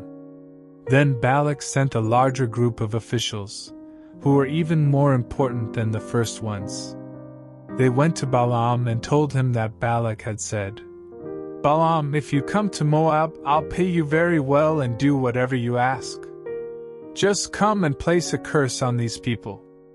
Balaam answered, "Even if Balak offered me a palace full of silver or gold, I wouldn't do anything to disobey the Lord my God. You are welcome to spend the night here, just as the others did. I will find out if the Lord has something else to say about this." That night God said, "Balaam, I'll let you go to Moab with Balak's messengers, but do only what I say." So Balaam got up the next morning and saddled his donkey, then left with the Moabite officials. Balaam was riding his donkey to Moab, and 2 of his servants were with him. But God was angry that Balaam had gone, so one of the Lord's angels stood in the road to stop him. When Balaam's donkey saw the angel standing there with a sword, it walked off the road and into an open field. Balaam had to beat the donkey to get it back on the road. Then the angel stood between 2 vineyards, in a narrow path with a stone wall on each side. When the donkey saw the angel, it walked so close to one of the walls that Balaam's foot scraped against the wall. Balaam beat the donkey again. The angel moved once more and stood in a spot so narrow that there was no room for the donkey to go around. So it just lay down. Balaam lost his temper, then picked up a stick and whacked the donkey. When that happened, the Lord told the donkey to speak, and it asked Balaam, "What have I done that made you beat me 3 times? You made me look stupid." Balaam answered, "If I had a sword, I'd kill you here and now. But you're my owner," answered the donkey, "and you've ridden me many times. Have I ever done anything like this before?" "No," Balaam admitted. Just then, the Lord let Balaam see the angel standing in the road, holding a sword, and Balaam bowed down. The angel said, "You had no right to treat your donkey like that. I was the one who blocked your way, because I don't think you should go to Moab. If your donkey had not seen me and stopped those 3 times, I would have killed you and let the donkey live." Balaam replied, "I was wrong. I didn't know you were trying to stop me. If you don't think I should go, I'll return home at once." "It's all right for you to go," the Lord's angel answered. "But you must say only what I tell you." So Balaam went on with Balak's officials. When Balak heard that Balaam was coming, he went to meet him at the town of Ir on the Arnon River, which is the northern border of Moab. Balak asked, "Why didn't you come when I invited you the first time? Did you think I wasn't going to pay you?" "I'm here now," Balaam answered. "But I will say only what God tells me to say." They left and went to the town of Kiriath-Huzoth, where Balak sacrificed cattle and sheep and gave some of the meat to Balaam and the officials who were with him. The next morning, Balak took Balaam to the town of Bamith-Baal.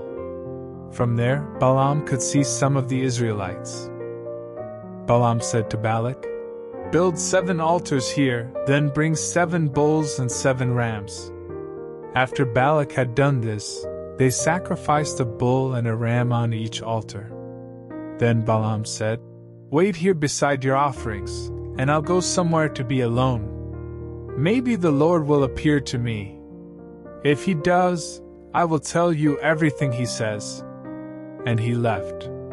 When God appeared to him, Balaam said, "I have built 7 altars and have sacrificed a bull and a ram on each one." The Lord gave Balaam a message, then sent him back to tell Balak. When Balaam returned, he found Balak and his officials standing beside the offerings. Balaam said, "King Balak of Moab brought me from the hills of Syria to curse Israel and announce its doom. But I can't go against God. He did not curse or condemn Israel." From the mountain peaks, I look down and see Israel, the obedient people of God. They are living alone in peace. And though they are many, they don't bother the other nations. I hope to obey God for as long as I live and to die in such peace. Balak said, "What are you doing? I asked you to come and place a curse on my enemies, but you have blessed them instead." Balaam answered, "I can say only what the Lord tells me." Balak said to Balaam, "Let's go somewhere else. Maybe if you see a smaller part of the Israelites, you will be able to curse them for me." So he took Balaam to a field on top of Mount Pisgah where lookouts were stationed. Then he built 7 altars there and sacrificed a bull and a ram on each one. "Wait here beside your offerings," Balaam said. "The Lord will appear to me over there." The Lord appeared to Balaam and gave him another message. Then he told him to go and tell Balak. Balaam went back and saw him and his officials standing beside the offerings. Balak asked, "What did the Lord say?" Balaam answered, "Pay close attention to my words. God is no mere human. He doesn't tell lies or change his mind. God always keeps his promises. My command from God was to bless these people, and there's nothing I can do to change what he has done. Israel's king is the Lord God. He lives there with them and intends them no harm. With the strength of a wild ox, God led Israel out of Egypt. No magic charms can work against them. Just look what God has done for his people. They are like angry lions ready to attack, and they won't rest until their victim is gobbled up." Balak shouted, "If you're not going to curse Israel, then at least don't bless them." "I've already told you," Balaam answered. "I will say only what the Lord tells me." Balak said to Balaam, "Come on, let's try another place. Maybe God will let you curse Israel from there." So he took Balaam to Mount Peor overlooking the desert north of the Dead Sea. Balaam said, "Build 7 altars here, then bring me 7 bulls and 7 rams." After Balak had done what Balaam asked, he sacrificed a bull and a ram on each altar. Balaam was sure that the Lord would tell him to bless Israel again. So he did not use any magic to find out what the Lord wanted him to do, as he had the first 2 times.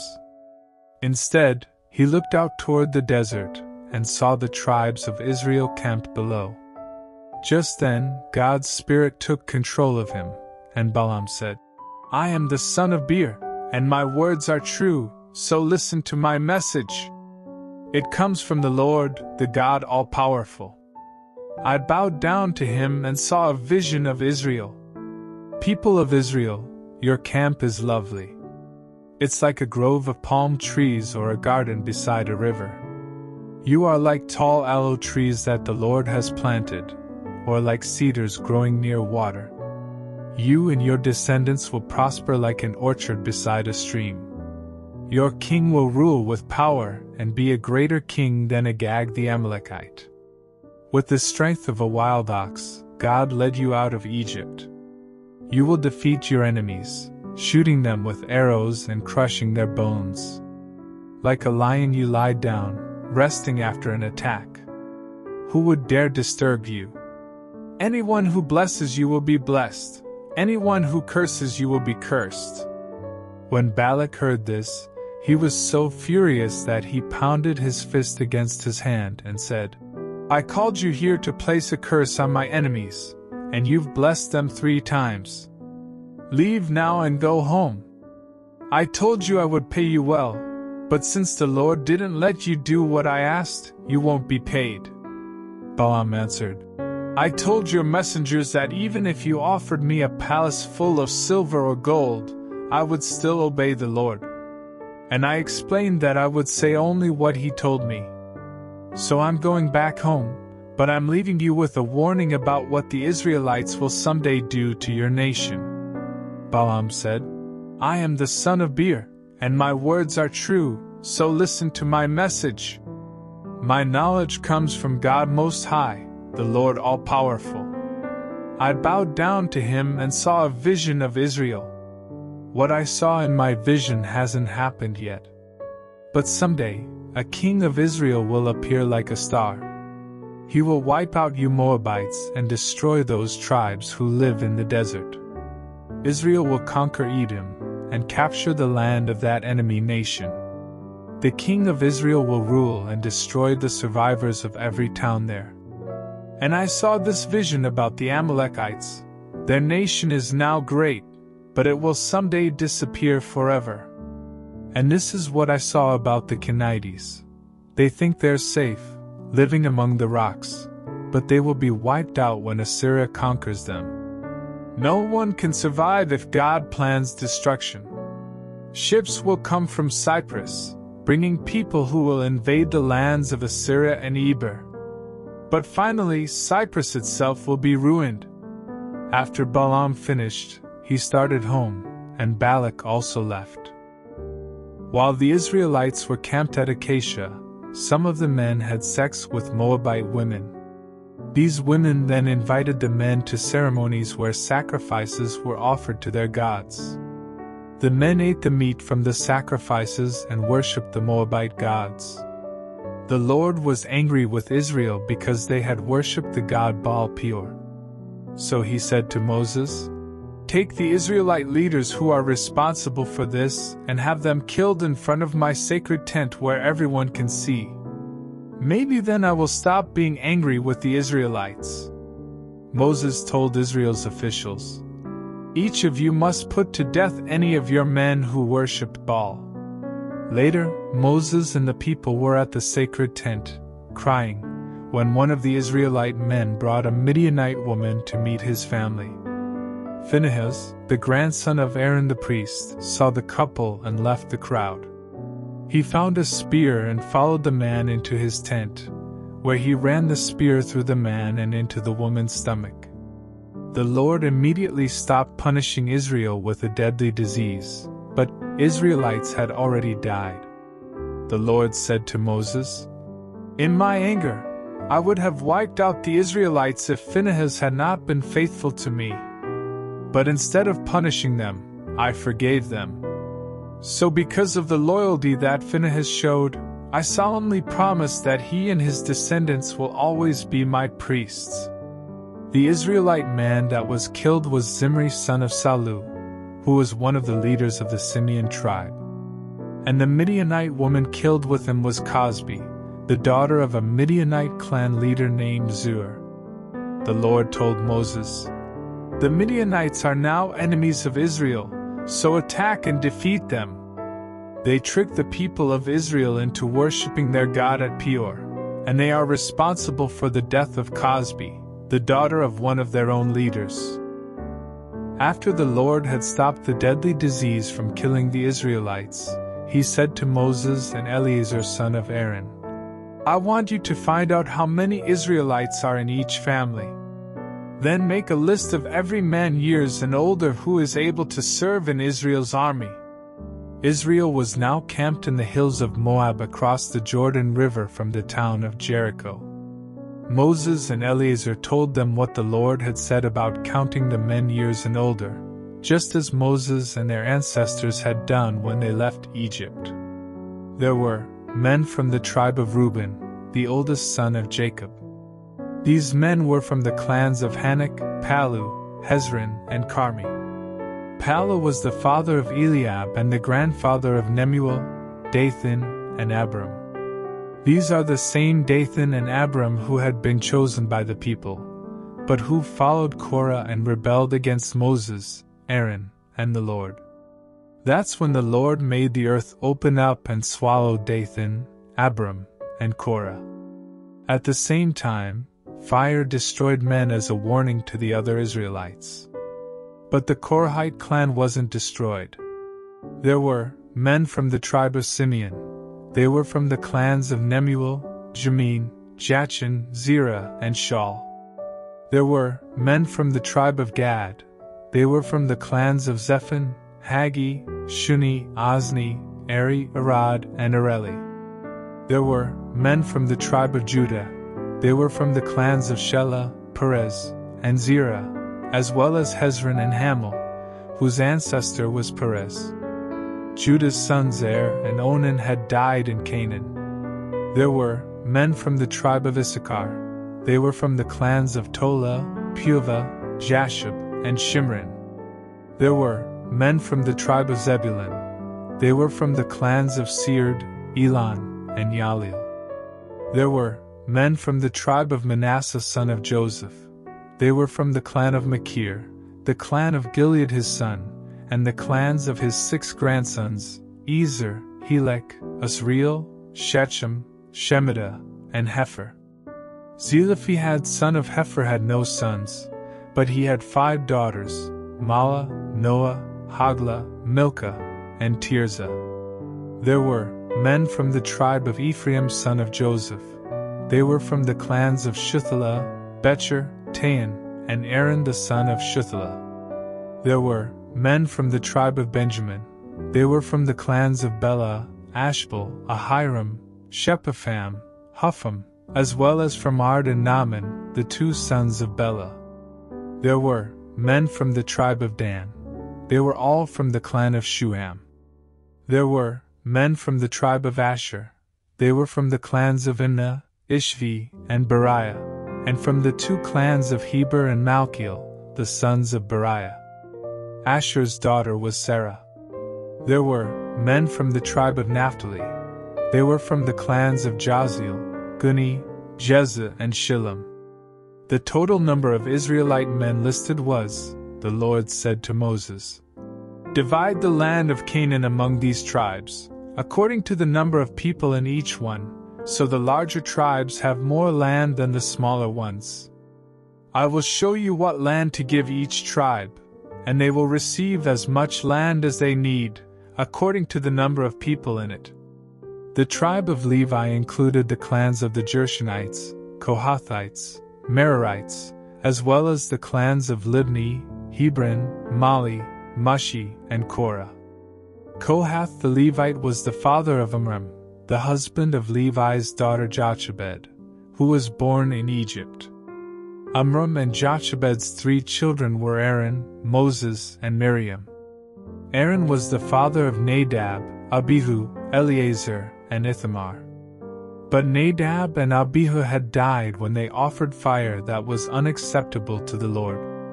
In the tribe of Levi there were men and boys at least a month old. They were not listed with the other tribes, because they would not receive any land in Canaan.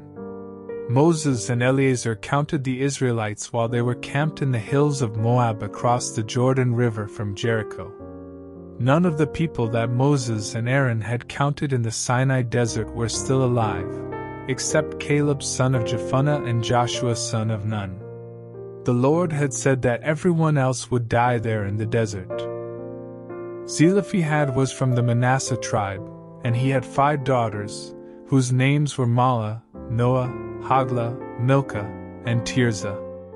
One day his daughters went to the sacred tent, where they met with Moses, Eleazar, and some other leaders of Israel, as well as a large crowd of Israelites. The young women said, "You know that our father died in the desert. But it was for something he did wrong, not for joining with Korah in rebelling against the Lord. Our father left no sons to carry on his family name. But why should his name die out for that reason? Give us some land like the rest of his relatives in our clan, so our father's name can live on." Moses asked the Lord what should be done, and the Lord answered, "Zelophehad's daughters are right. They should each be given part of the land their father would have received. Tell the Israelites that when a man dies without a son, his daughter will inherit his land. If he has no daughter, his brothers will inherit the land. But if he has no brothers, his father's brothers will inherit the land. And if his father has no brothers, the land must be given to his nearest relative in the clan. This is my law, and the Israelites must obey it." Deuteronomy. The Lord said to Moses, "One day you will go up into the Abarim mountains, and from there you will see the land I am giving the Israelites. After you have seen it you will die, just like your brother Aaron, because both of you disobeyed me at Meribah near the town of Kadesh in the Zin desert. When the Israelites insulted me there, you didn't believe in my holy power." Moses replied, "You are the Lord God, and you know what is in everyone's heart. So I ask you to appoint a leader for Israel. Your people need someone to lead them into battle, or else they will be like sheep wandering around without a shepherd." The Lord answered, "Joshua son of Nun can do the job. Place your hands on him to show that he is the one to take your place. Then go with him and tell him to stand in front of Eleazar the priest and the Israelites. Appoint Joshua as their new leader and tell them they must now obey him, just as they obey you. But Joshua must depend on Eleazar to find out from me what I want him to do as he leads Israel into battle." Moses followed the Lord's instructions and took Joshua to Eleazar and the people. Then he placed his hands on Joshua and appointed him Israel's leader. The Lord told Moses to say to the people of Israel, "Offer sacrifices to me at the appointed times of worship, so that I will smell the smoke and be pleased. Each day offer 2 rams a year old as sacrifices to please me. The animals must have nothing wrong with them. One will be sacrificed in the morning, and the other in the evening. Along with each of them, 1 kilogram of your finest flour mixed with a liter of olive oil must be offered as a grain sacrifice. This sacrifice to please me was first offered at Mount Sinai. Finally, along with each of these 2 sacrifices, a liter of wine must be poured on the altar as a drink offering. The second ram will be sacrificed that evening, along with the other offerings, just like the one sacrificed that morning. The smell of the smoke from these sacrifices will please me." The Lord said, "On the Sabbath, in addition to the regular daily sacrifices, you must sacrifice 2 rams a year old to please me. These rams must have nothing wrong with them, and they will be sacrificed with a drink offering and 2 kilograms of your finest flour mixed with olive oil."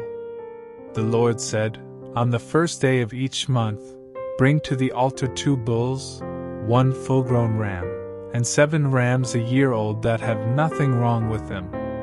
Then offer these as sacrifices to please me.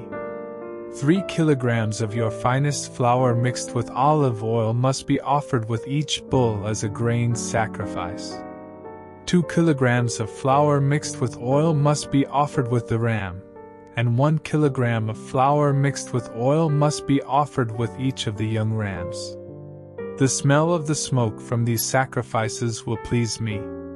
Offer 2 liters of wine as a drink offering with each bull, 1.5 liters with the ram, and 1 liter with each of the young rams. Finally, you must offer a goat as a sacrifice for sin. These sacrifices are to be offered on the first day of each month, in addition to the regular daily sacrifices.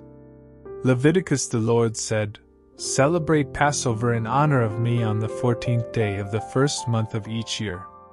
The following day will begin the festival of thin bread, which will last for a week. During this time you must honor me by eating bread made without yeast. On the first day of this festival, you must rest from your work and come together for worship. Bring to the altar 2 bulls, 1 full-grown ram, and 7 rams a year old that have nothing wrong with them. And then offer these as sacrifices to please me. 3 kilograms of your finest flour mixed with olive oil must be offered with each bull as a grain sacrifice. 2 kilograms of flour mixed with oil must be offered with the ram, and 1 kilogram of flour mixed with oil must be offered with each of the young rams. Also offer a goat as a sacrifice for the sins of the people. All of these are to be offered each day of the festival in addition to the regular sacrifices, and the smoke from them will please me. Then on the last day of the festival, you must once again rest from work and come together for worship. Leviticus, the Lord said, "On the first day of the harvest festival, you must rest from your work, come together for worship, and bring a sacrifice of new grain. Offer 2 young bulls, 1 full-grown ram, and 7 rams a year old as sacrifices to please me. 3 kilograms of your finest flour mixed with olive oil must be offered with each bull as a grain sacrifice. 2 kilograms of flour mixed with oil must be offered with the ram, and 1 kilogram of flour mixed with oil must be offered with each of the young rams. Also offer a goat as a sacrifice for sin.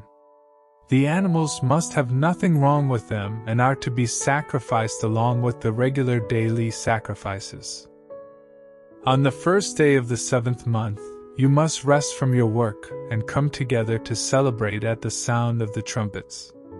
Bring to the altar 1 bull, 1 full-grown ram, and 7 rams a year old that have nothing wrong with them. And then offer these as sacrifices to please me. 3 kilograms of your finest flour mixed with olive oil must be offered with the bull as a grain sacrifice. 2 kilograms of flour mixed with oil must be offered with the ram, and 1 kilogram of flour mixed with oil must be offered with each of the young rams.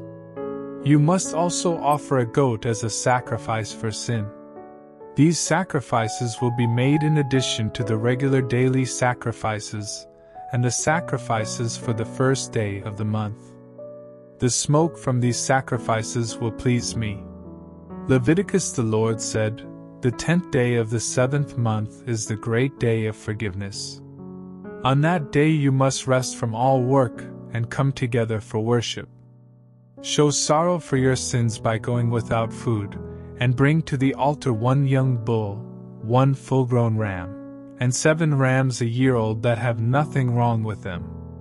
Then offer these as sacrifices to please me.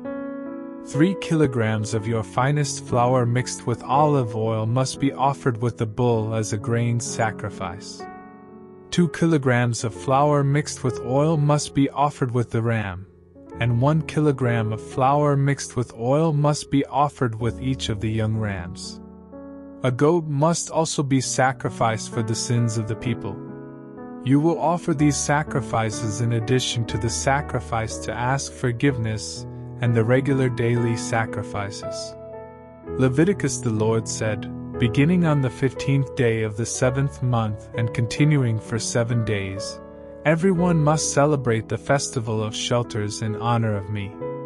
On the first day, you must rest from your work and come together for worship. Bring to the altar bulls, full-grown rams, and rams a year old that have nothing wrong with them. Then offer these as sacrifices to please me. 3 kilograms of your finest flour mixed with olive oil must be offered with each bull as a grain sacrifice. 2 kilograms of flour mixed with oil must be offered with each of the rams, and 1 kilogram of flour mixed with oil must be offered with each of the young rams. You must also offer a goat as a sacrifice for sin. These are to be offered in addition to the regular daily sacrifices. For the next 6 days of the festival, you will sacrifice 1 less bull than the day before, so that on the 7th day, 7 bulls will be sacrificed. The other sacrifices and offerings must remain the same for each of these days. On the 8th day, you must once again rest from your work and come together for worship. Bring to the altar 1 bull, 1 full-grown ram, and 7 rams a year old that have nothing wrong with them. Then offer these as sacrifices to please me. You must also offer the proper grain sacrifices and drink offerings of wine with each animal, and offer a goat as the sacrifice to ask forgiveness for the people. These sacrifices are made in addition to the regular daily sacrifices.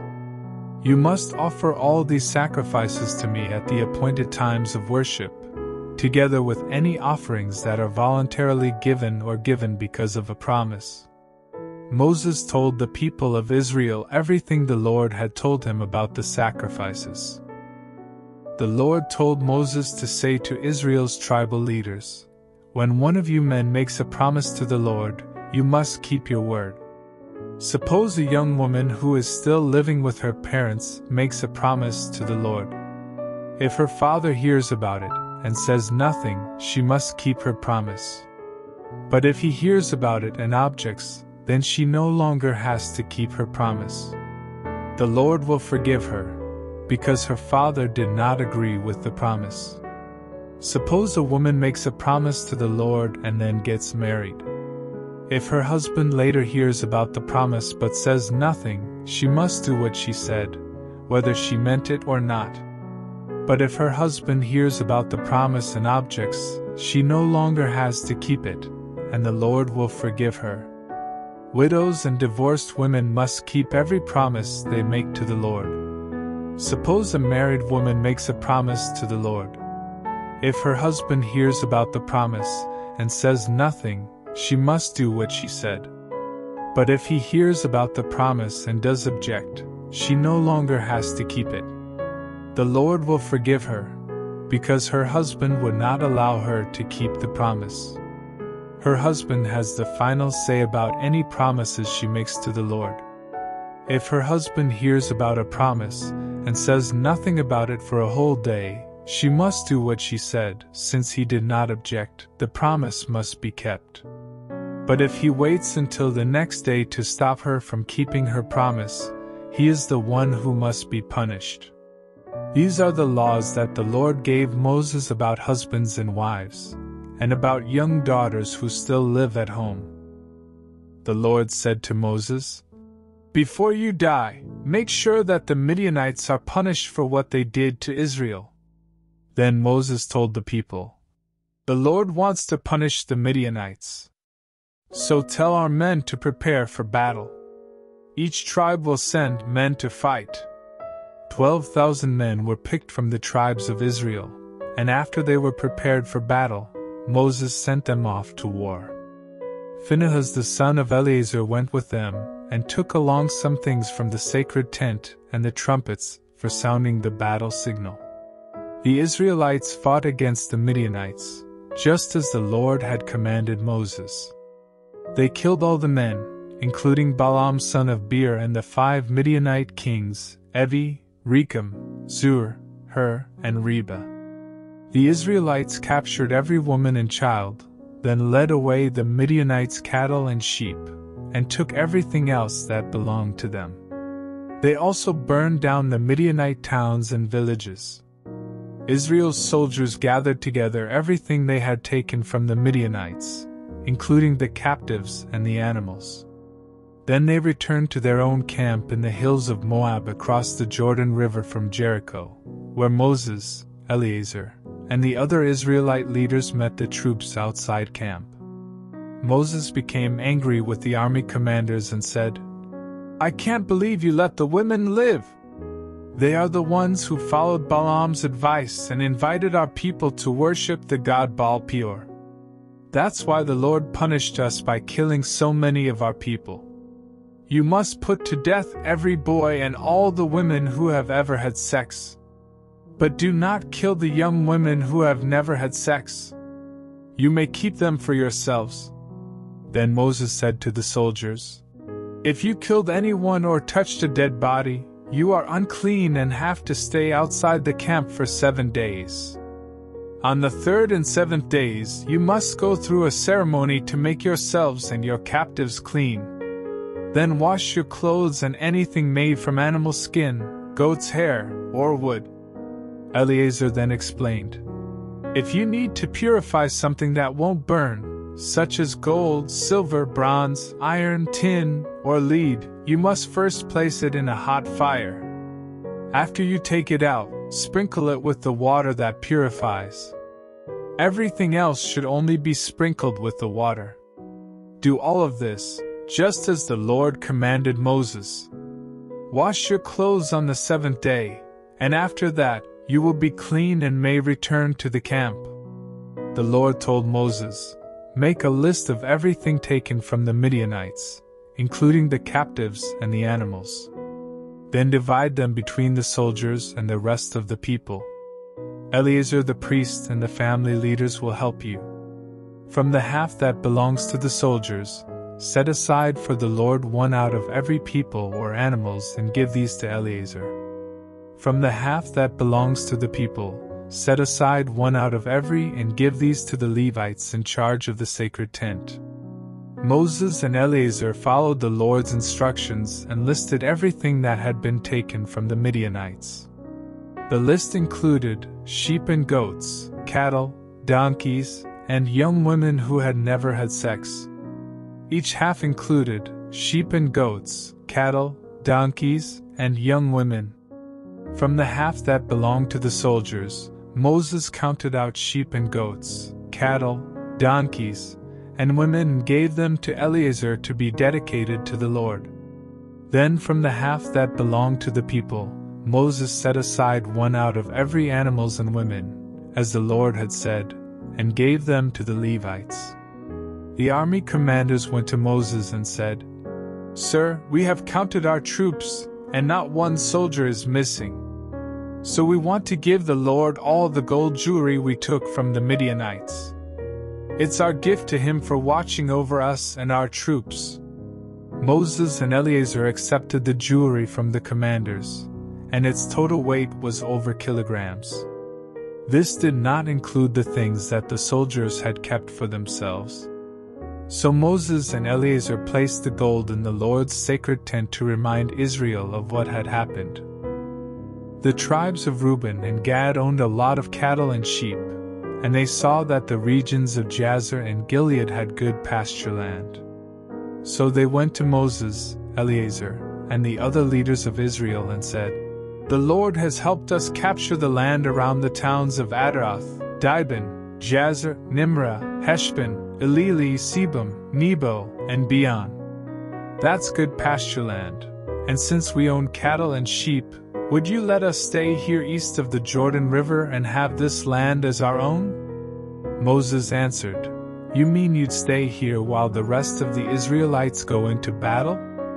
If you did that, it would discourage the others from crossing over into the land the Lord promised them. This is exactly what happened when I sent your ancestors from Kadesh Barnea to explore the land. They went as far as Eshcol Valley, then returned and told the people that we should not enter it. The Lord became very angry. And he said that no one who was years or older when they left Egypt would enter the land he had promised to Abraham, Isaac, and Jacob. Not one of those people believed in the Lord's power, except Caleb and Joshua. They remained faithful to the Lord, But he was so angry with the others that he forced them to wander around in the desert for years. By that time everyone who had sinned against him had died. Now you people of Reuben and Gad are doing the same thing and making the Lord even angrier. If you reject the Lord, he will once again abandon his people and leave them here in the desert. And you will be to blame. The men from Reuben and Gad replied, "Let us build places to keep our sheep and goats, and towns for our wives and children, where they can stay and be safe. Then we'll prepare to fight and lead the other tribes into battle. We will stay with them until they have settled in their own tribal lands. The land on this side of the Jordan River will be ours, so we won't expect to receive any on the other side." Moses said, "You promised that you would be ready to fight for the Lord.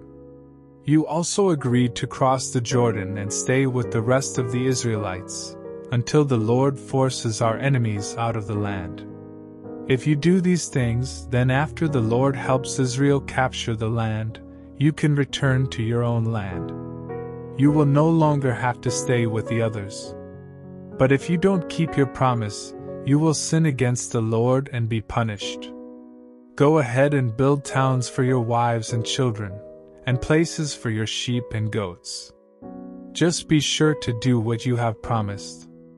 The men from Reuben and Gad answered, "Sir, we will do just what you have said. Our wives and children and sheep and cattle will stay here in the towns in Gilead. But those of us who are prepared for battle will cross the Jordan and fight for the Lord." Then Moses said to Eleazar, Joshua, and the family leaders, "Make sure that the tribes of Gad and Reuben prepare for battle and cross the Jordan River with you. If they do, then after the land is in your control, give them the region of Gilead as their tribal land. But if they break their promise, they will receive land on the other side of the Jordan, like the rest of the tribes." The tribes of Gad and Reuben replied, "We are your servants and will do whatever the Lord has commanded. We will cross the Jordan River, ready to fight for the Lord in Canaan. But the land we will inherit as our own will be on this side of the river." So Moses gave the tribes of Gad, Reuben, and half of Manasseh the territory and towns that King Sihon the Amorite had ruled, as well as the territory and towns that King Og of Bashan had ruled. The tribe of Gad rebuilt the towns of Dibon, Adaroth, Eror, Atroshaphan, Jazer, Jarbihah, Beth Nimrah, and Beth Haran. They built walls around them and also built places to keep their sheep and goats. The tribe of Reuben rebuilt Heshbon, Elili, Kiriathaim, Sibmah, as well as the towns that used to be known as Nebo and Balmeon. They renamed all those places. The clan of Machir from the tribe of East Manasseh went to the region of Gilead, captured its towns, and forced out the Amorites. So Moses gave the Machirites the region of Gilead, and they settled there. Jair from the Manasseh tribe captured villages and renamed them villages of Jair. Nobah captured the town of Kenath with its villages and renamed it Nobah. As Israel traveled from Egypt under the command of Moses and Aaron, Moses kept a list of the places they camped, just as the Lord had instructed. Here is the record of their journey. Israel left the Egyptian city of Ramesses on the 15th day of the first month. This was the day after the Lord had punished Egypt's gods by killing the firstborn sons in every Egyptian family. So while the Egyptians were burying the bodies, they watched the Israelites proudly leave their country. After the Israelites left Ramesses, they camped at Sukkot, and from there, they moved their camp to Etham on the edge of the desert. Then they turned back toward Pi-Hahiroth, east of Baal-Zephon, and camped near Migdal.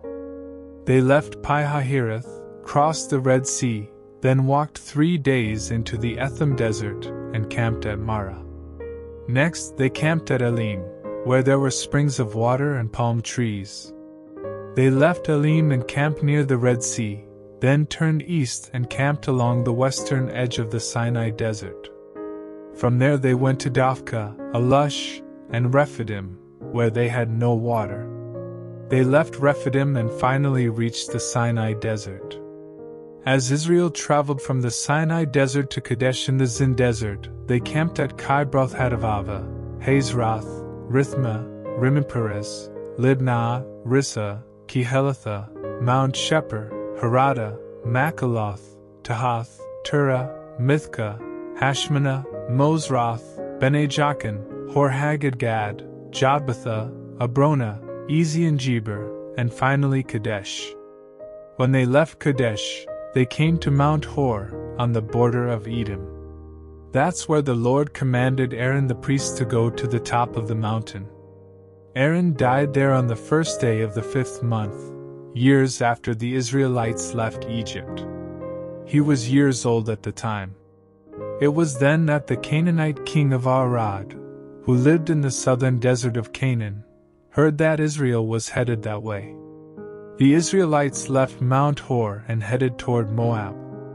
Along the way, they camped at Zalmonah, Punon, Oboth, Iabrim in the territory of Moab, Dibon-Gad, Almon-Diblathaim, at a place near Mount Nebo in the Abrim Mountains, and finally in the lowlands of Moab across the Jordan River from Jericho. Their camps stretched from Beth-Jeshimoth to Acacia. While Israel was camped in the lowlands of Moab across the Jordan River from Jericho, the Lord told Moses to give the people of Israel this message: when you cross the Jordan River and enter Canaan, you must force out the people living there. Destroy their idols and tear down their altars. Then settle in the land. I have given it to you as your own. I will show you how to divide the land among the tribes, according to the number of clans in each one, so that the larger tribes will have more land than the smaller ones. If you don't force out all the people there, they will be like splinters in your eyes and thorns in your back. They will always be trouble for you, and I will treat you as severely as I planned on treating them. The Lord told Moses to tell the people of Israel that their land in Canaan would have the following borders. The southern border will be the Zin desert and the northwest part of Edom. This border will begin at the south end of the Dead Sea. It will go west from there, but will turn southward to include Scorpion Pass, the village of Zin, and the town of Kadesh Barnea. From there, the border will continue to Hazar-Adar and on to Asmon. It will run along the Egyptian Gorge and end at the Mediterranean Sea. The western border will be the Mediterranean Sea. The northern border will begin at the Mediterranean, then continue eastward to Mount Hor. After that, it will run to Lebo Hamath and across to Zedad, which is the northern edge of your land. From Zedad, the border will continue east to Ziphron and end at Hazar-Enan. The eastern border will begin at Hazar-Enan in the north, then run south to Shepham, and on down to Riblah on the east side of Ain. From there, it will go south to the eastern hills of Lake Galilee, then follow the Jordan River down to the north end of the Dead Sea. The land within those 4 borders will belong to you. Then Moses told the people, "You will receive the land inside these borders. It will be yours, but the Lord has commanded you to divide it among the 9.5 tribes. The tribes of Reuben, Gad, and East Manasseh have already been given their land across from Jericho, east of the Jordan River." The Lord said to Moses, "Eleazar the priest and Joshua son of Nun will divide the land for the Israelites. 1 leader from each tribe will help them, and here is the list of their names: Caleb son of Jephunneh from Judah, Shemuel son of Ammihud from Simeon, Elidad son of Chislon from Benjamin, Buki son of Jogli from Dan, Haniel son of Ephod from Manasseh, Kemuel son of Shiftan from Ephraim, Elizaphan son of Parnak from Zebulun, Paltiel son of Azan from Issachar, Ahihud son of Shalomi from Asher, and Pedahel son of Ammihud from Naphtali. These are the men the Lord commanded to help Eleazar and Joshua divide the land for the Israelites." While the people of Israel were still camped in the lowlands of Moab across the Jordan River from Jericho, the Lord told Moses to say to them, "When you receive your tribal lands, you must give towns and pastures to the Levite tribe. That way, the Levites will have towns to live in and pastures for their animals. The pasture around each of these towns must be in the shape of a square, with the town itself in the center. The pasture is to measure meters on each side, with meters of land outside each of the town walls. This will be the Levites' pasture land. 6 of the towns you give them will be safe towns where a person who has accidentally killed someone can run for protection. But you will also give the Levites other towns, so they will have a total of towns with their surrounding pastures. Since the towns for the Levites must come from Israel's own tribal lands, the larger tribes will give more towns than the smaller ones." Deuteronomy Joshua the Lord then told Moses to tell the people of Israel, "After you have crossed the Jordan River and are settled in Canaan, choose safe towns, where a person who has accidentally killed someone can run for protection. If the victim's relatives think it was murder, they might try to take revenge.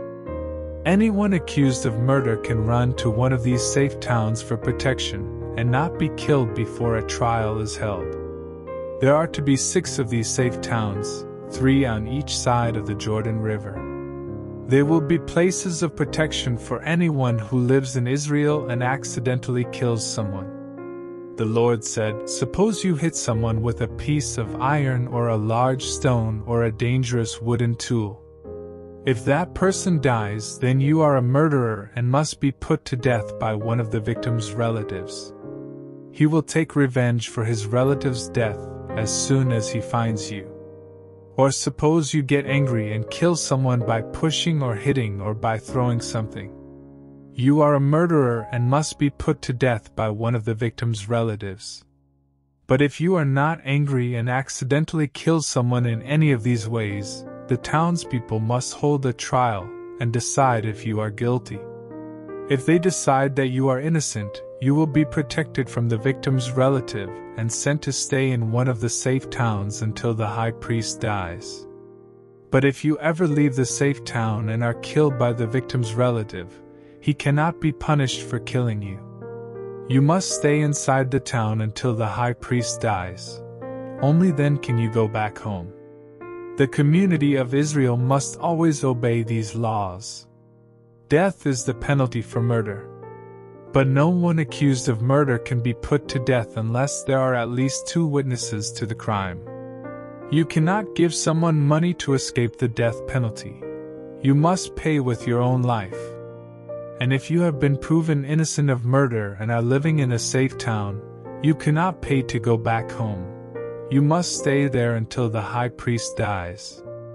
I, the Lord, live among you people of Israel, so your land must be kept pure. But when a murder takes place, blood pollutes the land, and it becomes unclean. If that happens, the murderer must be put to death, so the land will be clean again. Keep murder out of Israel. One day the family leaders from the Gilead clan of the Manasseh tribe went to Moses and the other family leaders of Israel and said, "Sir, the Lord has said that he will show what land each tribe will receive as their own. And the Lord has commanded you to give the daughters of our relative Zelophehad the land that he would have received. But if they marry men from other tribes of Israel, the land they receive will become part of that tribe's inheritance, and will no longer belong to us. Even when land is returned to its original owner in the year of celebration, we will not get back Zelophehad's land. It will belong to the tribe into which his daughters married." So Moses told the people that the Lord had said, "These men from the Manasseh tribe are right. I will allow Zelophehad's daughters to marry anyone, as long as those men belong to one of the clans of the Manasseh tribe. Tribal land must not be given to another tribe. It will remain the property of the tribe that received it. In the future, any daughter who inherits land must marry someone from her own tribe. Israel's tribal land is never to be passed from one tribe to another. Mahlah, Tirzah, Haglah, Milcah, And Noah the daughters of Zelophehad had obeyed the Lord and married their uncle's sons and remained part of the Manasseh tribe. So their land stayed in their father's clan. These are the laws that the Lord gave to Moses and the Israelites while they were camped in the lowlands of Moab across the Jordan River from Jericho.